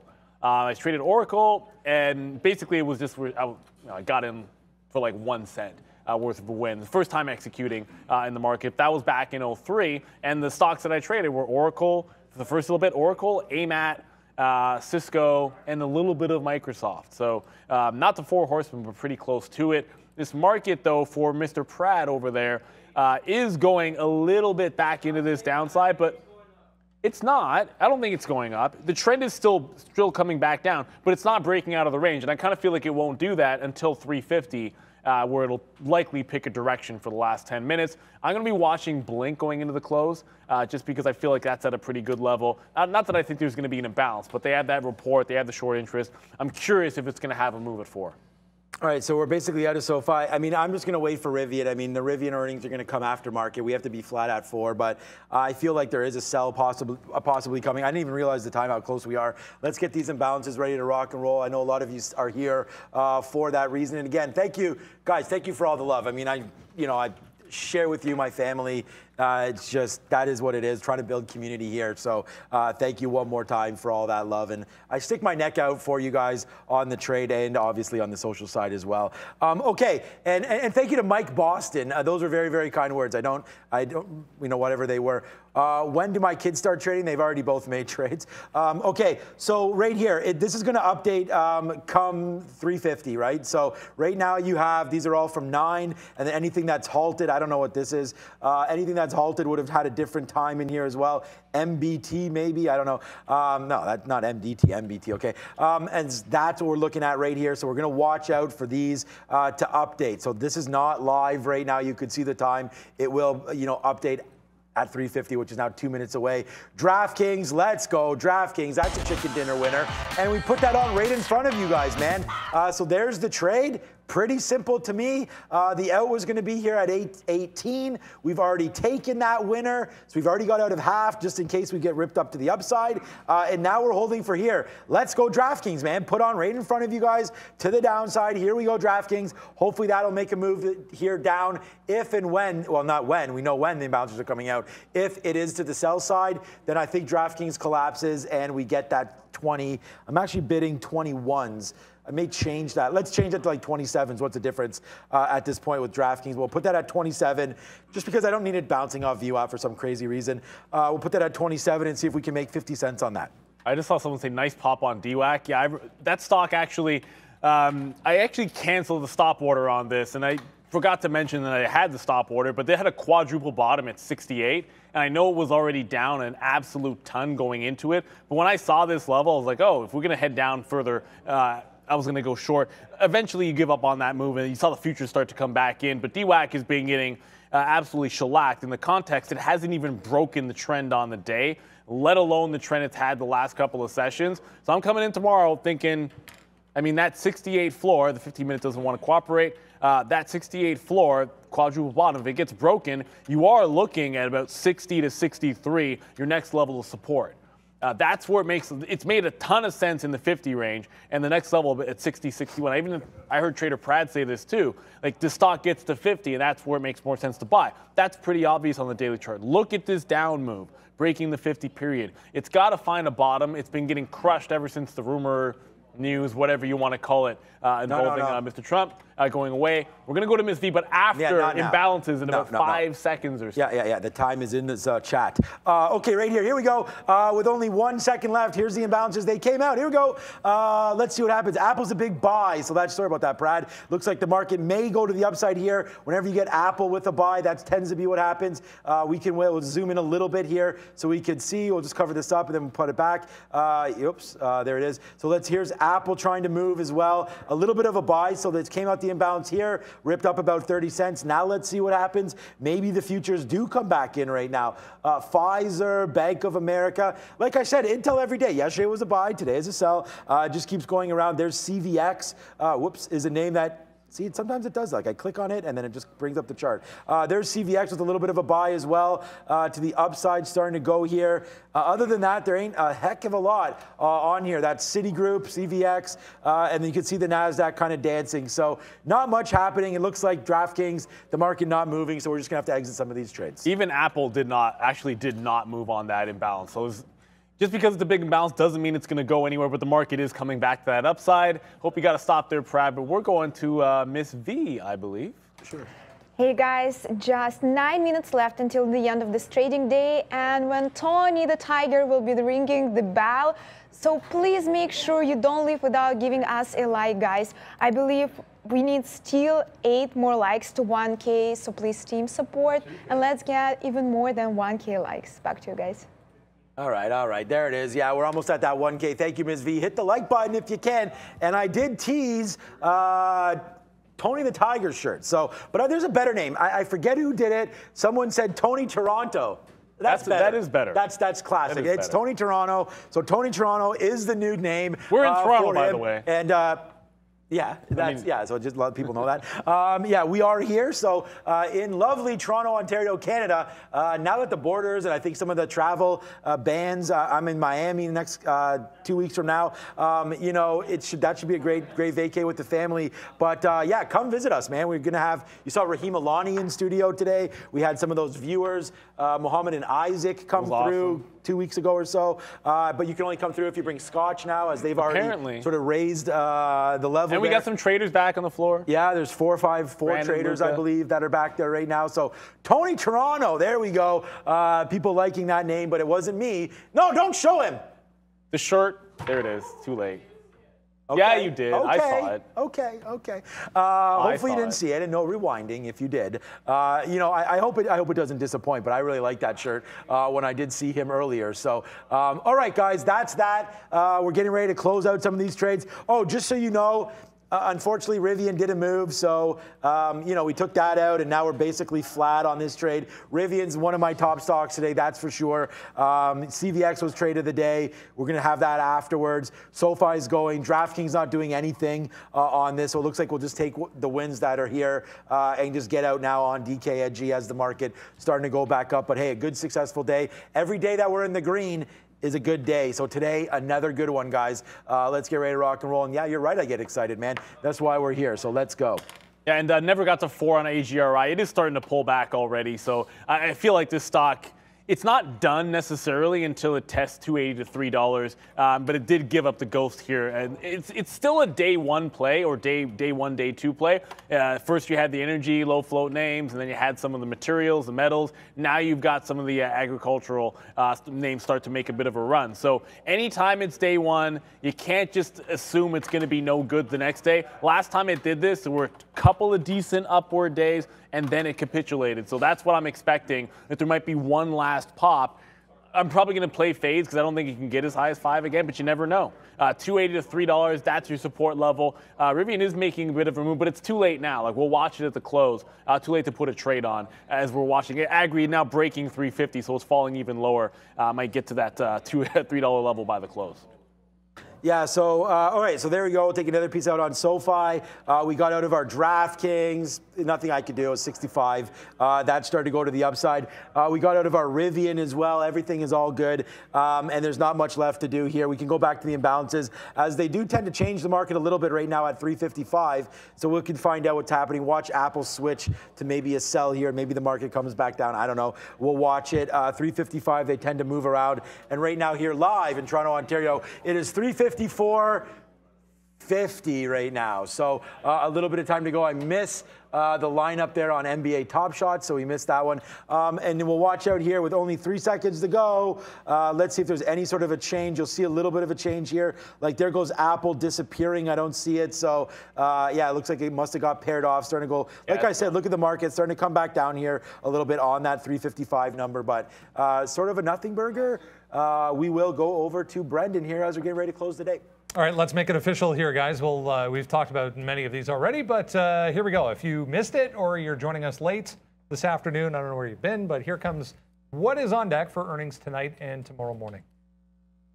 There you go. We've already mentioned, obviously, Rivian. Sean, you were talking about DocuSign. We didn't get to Longeveron. I felt like it was on the watch list this morning. It had some early morning moves. I'm looking at Blink. It has that $26 level on the daily chart that looks pretty interesting. I keep forgetting to pull up WeWork. I suppose at some point I'll have a quick look at it. It's been a while since we've traded or even considered that stock. But I think Rivian, DocuSign, Blink because of the short interest. Those are the ones that are going to matter. But let's keep in mind, always go back to the well until it runs dry. So there have been good trades in oil. I've had some success with Chevron trading it off of the oil futures. Want to make sure doing that. And then sort of sticking to the EV names that have been working. Don't stray too far away. Just because there's excitement in one place, you don't have to stray away from the strategies that have worked best for you in the last days and weeks. Yep. Invest in tobacco. MLB is back. Yeah. I don't know. Do people still do that? The spit, the chew? I guess so. I guess there's some. There were guys in my league, my men's league, that would still. For me, that's pretty. Yeah, tough, I don't know. I'm not a huge fan of it, but there's still people that do it, I guess. Yeah. I don't know. I wouldn't invest in tobacco for that reason, and I don't own any tobacco stocks. So, okay. Unfortunately, I own weed stocks, which, those haven't been going too great, have they? You might as well just, like I said, you might as well just light those things up and smoke the certificates. Well, that's the idea. Themselves. Okay, but not much happening. I don't know if there's any names you guys want to look at. DraftKings, we did get out. It came back down, so we lost 5 cents on where we got out. That's fine. Rivian into earnings, same thing, man. We got out right here, but still good trades for me. Out in the 30s, that was a good out for us. We didn't really need to reload that, and this was one of those names that we're just holding out to see if something big happened here. But again, with earnings coming, there's not much on. AMD with a nice move back. TDOC still at that 52-week low. NEO, still down that 12%. But Brendan has something else. Just a note on DWAC, guys. Just seeing Trump's Truth Social will be fully functional by March. Doesn't actually say an individual date within March, but it says March. So big spike there on volume through 70 for DWAC. So that's why I was heading back. It was getting destroyed. Touching 7150 maybe, not a bad long. Yeah, I mean, look, coming back, at least this is a good trading vehicle. So we're excited if it's going to start moving, because that means we can jump back towards it. Haven't traded in a couple of days, and feeling lonely. It had a big move, but maybe it gets off that bottom before it gets to 50, which does feel like the level to go to. I see what you said, Playmaker, but unfortunately, the YouTube algorithm is not going to let you put that one in the chat, but that is pretty funny. Heck of a day, guys. I hope everyone had a good time today. It was a great trading day. Lots of stuff. Like I said, we're negative on one name, and it's AMD. Positive on, so we go 8-1 today on our names. I can't, honestly. That was, for me, that's great. And we could have even done more damage here with Facebook. I mean, if I would have held this Facebook trade, that was an absolute monster here. Taking that 50-period break, really didn't need to get out, but we did get out to the upside there. We're getting ready, man. It's almost Tony time. So with just over a minute left to go, we're going to drop the bell. It's Tony Toronto. He's here. He's in the building. He's here every day. He's already dancing. Apparently he has some wild stories, all this stuff, man. I want him to get back on Prad's show in the midday. That would be hilarious. He had the best line I've heard for a long time. He went to the doctor and was diagnosed with paper hands or something. Yeah. That was great. That was fantastic. So thank you again for all the love on the show. And we're about to give you a little bit of a treat here with Tony Toronto. Yeah, that's what he does, man. He's already getting excited. He brings us the candy every single day. It is a pretty cool shirt. Yeah, it's the one I wanted. Don't want to spoil it, but we do want to give him a little bit of extra time on camera to do the dance, because like I told you, he has the same happy dance as one of the first traders that we had on our floor. It's basically the same thing, and it's a heck of a lot of fun. The market, it's a great recovery, but I don't think it's going to get to the green. But it was a good bounce after we got that CPI. So not a bad day overall in the markets. We dropped the countdown on this almost at Wednesday, but it is Thursday. All right, let's go. 10 seconds left. There it is. Countdown. Where is he? Where is he? Where is he? Put him on. There he is. He's got the pull. Oh, yeah. This is exactly what we're talking about with only 3, 2, and 1. Yeah, buddy. It's like in the club. We got to get him one of those. The move is there. Yeah, that's good. Thank you, Tony, for that. There's the Polaroid. I mean, it's the Polaroid. Take a picture. I wanted the Polaroid, the Kodak, the Polaroid. Thank you so much, Tony, for that. That was a hell of a lot of fun. So that's Tony Toronto. He's killing it as per usual. No matter the temperature, dude is in short sleeves. How did we wind up today, Brendo? After what happened this morning, could have been a lot worse, guys. Here we go. 0.4 for the S&P, 0.4 for the Dow. A full percent for the NASDAQ, but we'll take it, I think. After, if you missed it this morning, the CPI in line, 2% down for crude oil. When we sat down this morning, it was up about 5%, if you remember. So wild swings. I love the chat right now. Chubby891, I can now die happy because of that. So much love for Tony on here. Tony danced. They want him to wear sunglasses. Bring him to Vegas. They want everything. This guy is going nuts in the background. So thank you so much for all the Tony love, and we're glad we made a star out of this guy because, hey, man, he made it himself. That's all. We just called him out. Thank you to Trader Prad today. He had a couple cameos on our show. I hope that short worked out for you. Did it? Yeah. Good. Well, that's all that matters. Yeah, a green trade is a green trade, and we'll take it. Thank you to Randy today. Thank you to Lucas over there. Thank you to Mark, working hard all the time. Still going nuts every single day. Thank you to the traders behind us for the environment. Thank you to Greg as well for the support if and when we get in trouble. And thank you to Ms. V. There she is. There she is. Yeah, thanks to Neil as well, obviously, with some great trades today, and Brendan with the news. Look, we're super happy to be here. Thank you for joining us on CPI Thursday. I mean, tomorrow should be another fun day. Oil's moving around. We got more earnings. We got Rivian coming out any minute now, and it just should be a good day, I think, tomorrow for trades. So happy Thursday to everybody. Thanks for joining us. As I'm losing my voice as the show ends, that's always a good sign. We'll see you tomorrow at 8:30 sharp a.m. See you then. Bye, guys.